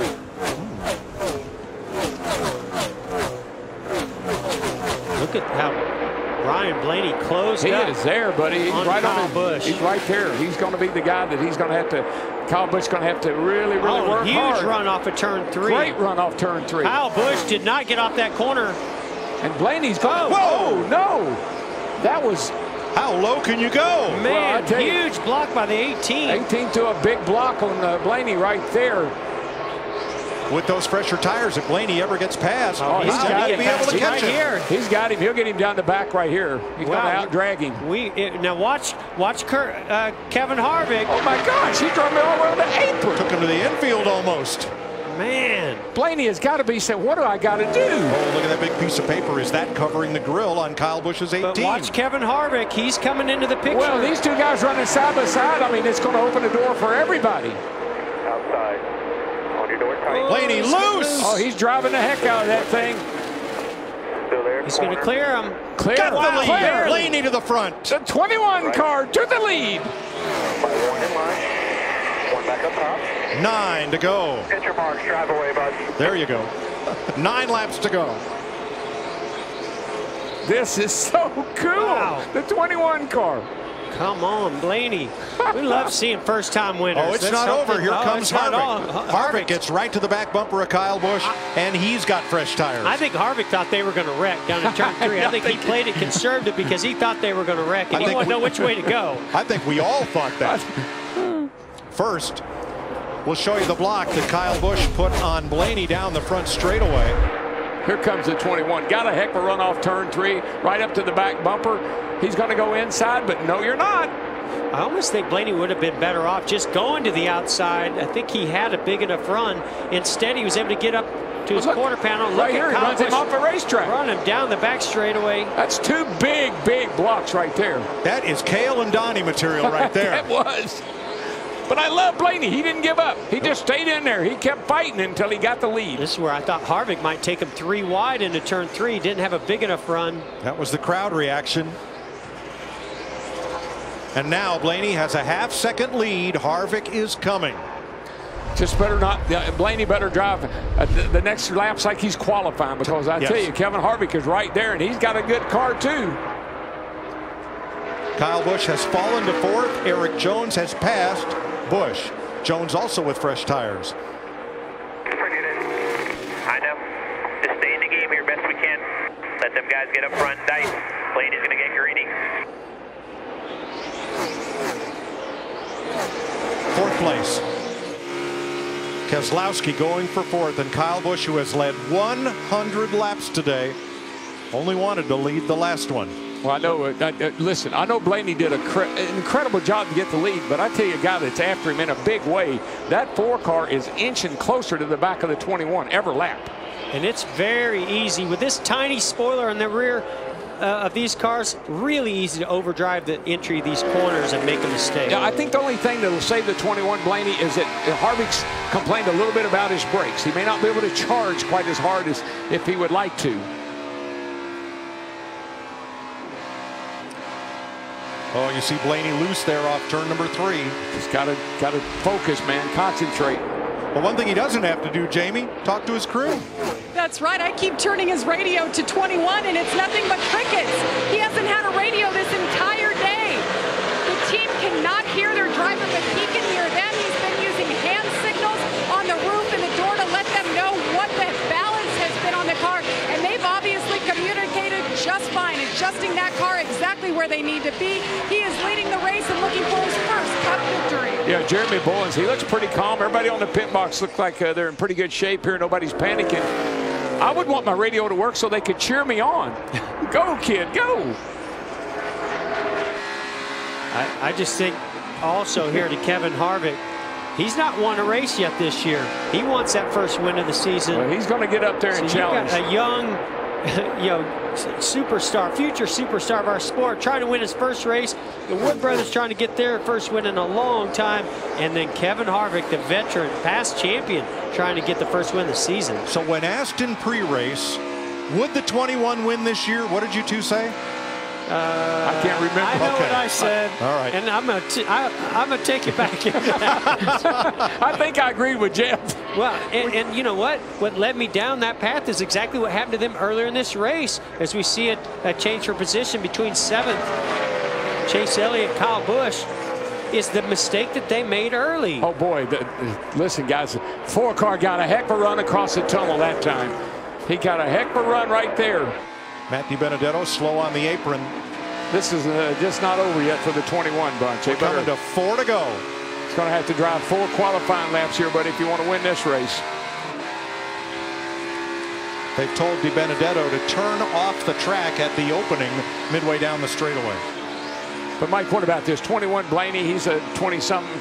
Here's Harvick, and then you got Jones right behind Harvick there. He's a 20-something. So these are a bunch of young kids up there hungry. And you saw right there, that's the advantage of being in second. Even though an aerodynamic disadvantage, he saw that 21's driving really deep in the corner. He backed off early, got it turned back to the throttle, and he keeps gaining on him down these straightaways. Boy, look at, you see the hands of Blaney up on top of that wheel, elbows up right now. He's digging, baby. He's driving the wheels off. He is. Kevin Harvick has never won here.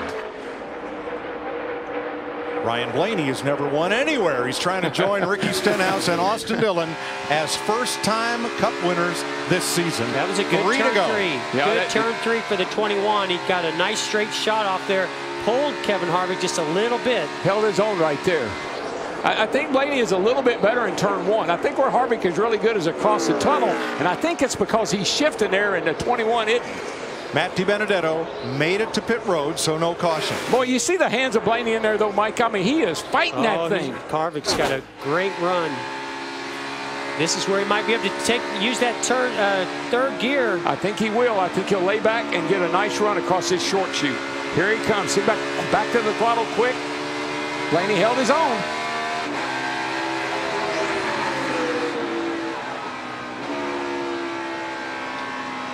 Lead analyst yesterday fighting with a pit reporter. It doesn't get any better than this. 2 to go. There you go. Caution. Cole Whitt has brought out the caution. No caution. Oh, excuse me. Sorry, had a voice in my ear. No caution. We stay green. And there is Cole Whitt. Get off the track. We Get down on the apron. We're still green. Boy, this is going to be a nail biter. I mean, Harvick is right there. If Blaney makes one mistake, he'll get him. It's been a long time for Glenn and Leonard. I love the way Glenn and Eddie, the Wood brothers. Harvick lays back so nice right there. Catches that third gear and really gets a nice run across the short chute. But so does the 21 car. Cole Whitt makes it to pit road. No caution. Well, look how early Kevin Harvick can get back to the throttle. Gains on through the center, but Blaney does a nice job carrying that speed off the corner. White flag. 1 lap to go. Sponsored by Credit One Bank.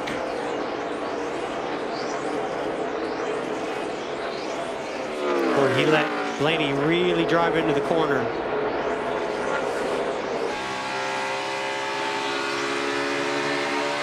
Nice job off of turn 1 for Ryan Blaney. Gapped him a little bit. Got to get across this tunnel. If he gets across the tunnel, he's got it made. The calm voice of spotter Josh Williams for Blaney. Little loose. Here he comes. He's looking. He's looking. Oh, Harvick had to get out of the throttle a little bit. Almost got in the wall. 400 miles. It's going to come down to 1 corner. That flat turn 3. And Blaney beats Harvick back to the gas. Harvick looks slow, and here they come. The winner at Pocono, Ryan Blaney for the Wood brothers. Wow. What a race. Wow. I'm sorry you can't talk, Bob, but I'm so proud of you today. Love you. That's going to be one popular victory. Look at that team. Are they excited or what? Jeremy Bowens, that whole crowd, Lynn Wood, the whole bunch. We told everybody Ryan Blaney was going to win a race. A little bump from Keselowski. Oh, nice job. How about that? First Cup win in his 68th start. Finished second back at Daytona. We may get to 16. He's the 10th different winner to win in 2017. 4th driver to get his first win at Pocono. And the 19th driver to go to victory lane for the Wood brothers. I think he's going to have body damage when this is over with. Everybody's running up and banging on him. He didn't have any damage on the race during the race. What a job. On his Instagram profile, he wrote, "An amateur at circles and an aspiring Jedi." He's a big Star Wars fan, and he's a racer. With a pretty good wheel man, I know that. The force was with him, Mike. He was.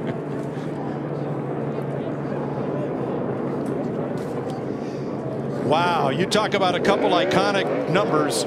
Look at that. And you saw those cars and drivers and owners in the pre-race photo. Yeah, I told Blaney, wouldn't it be cool if he and Bubba could race for the win today? But Blaney said, I just hope I win. Well, he won. Jeremy Bullins, great job, being congratulated by Team Penske personnel.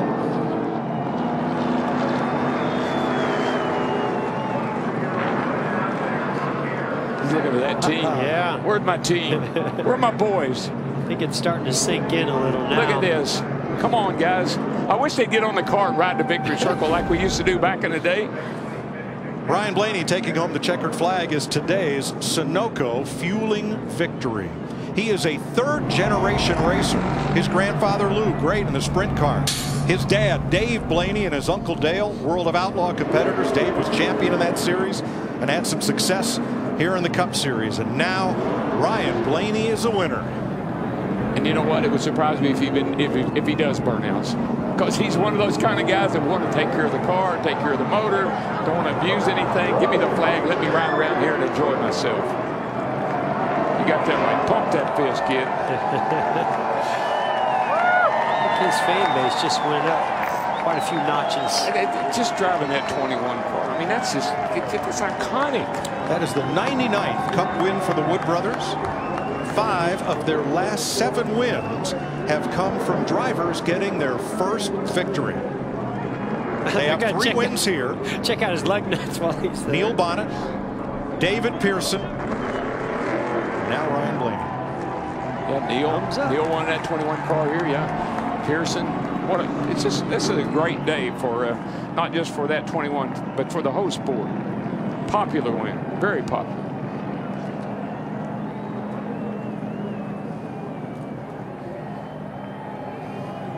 It was so close, 14 100ths of a second.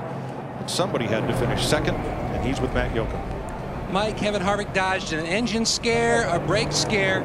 Where were you trying to size him up to make a move where you felt like you were better than the 21? Yeah, well, I want to thank everybody on our Busch Jimmy John's Ford for bringing me a good car. Got behind a couple times and had a fast enough car to make it back up. And then I missed a shift from third to second. I just got to thank the Roush Yates engine shop for building a pretty sturdy engine there, because it should have blown up, and it never blew up. But you know, I think there at the end, we couldn't get in the corner like we needed to all day. I couldn't stop like I needed to. He could charge the corner, so I needed for him to make a mistake and try to get up underneath him on the exit of the corner. But never made a mistake and did a great job and wound up winning the race. Harvick second again here at Pocono, Mike. A lot of drama at the end of this race. Michael McDowell had a problem, limped across the line, last car on the lead lap, and now one car has gone up in flames on pit road. That's Reed Sorensen's number 15. McDowell had a right rear tire flat. But Ryan Blaney, Jeremy Bullins, and the Wood brothers are headed for victory lane. Wood choppers.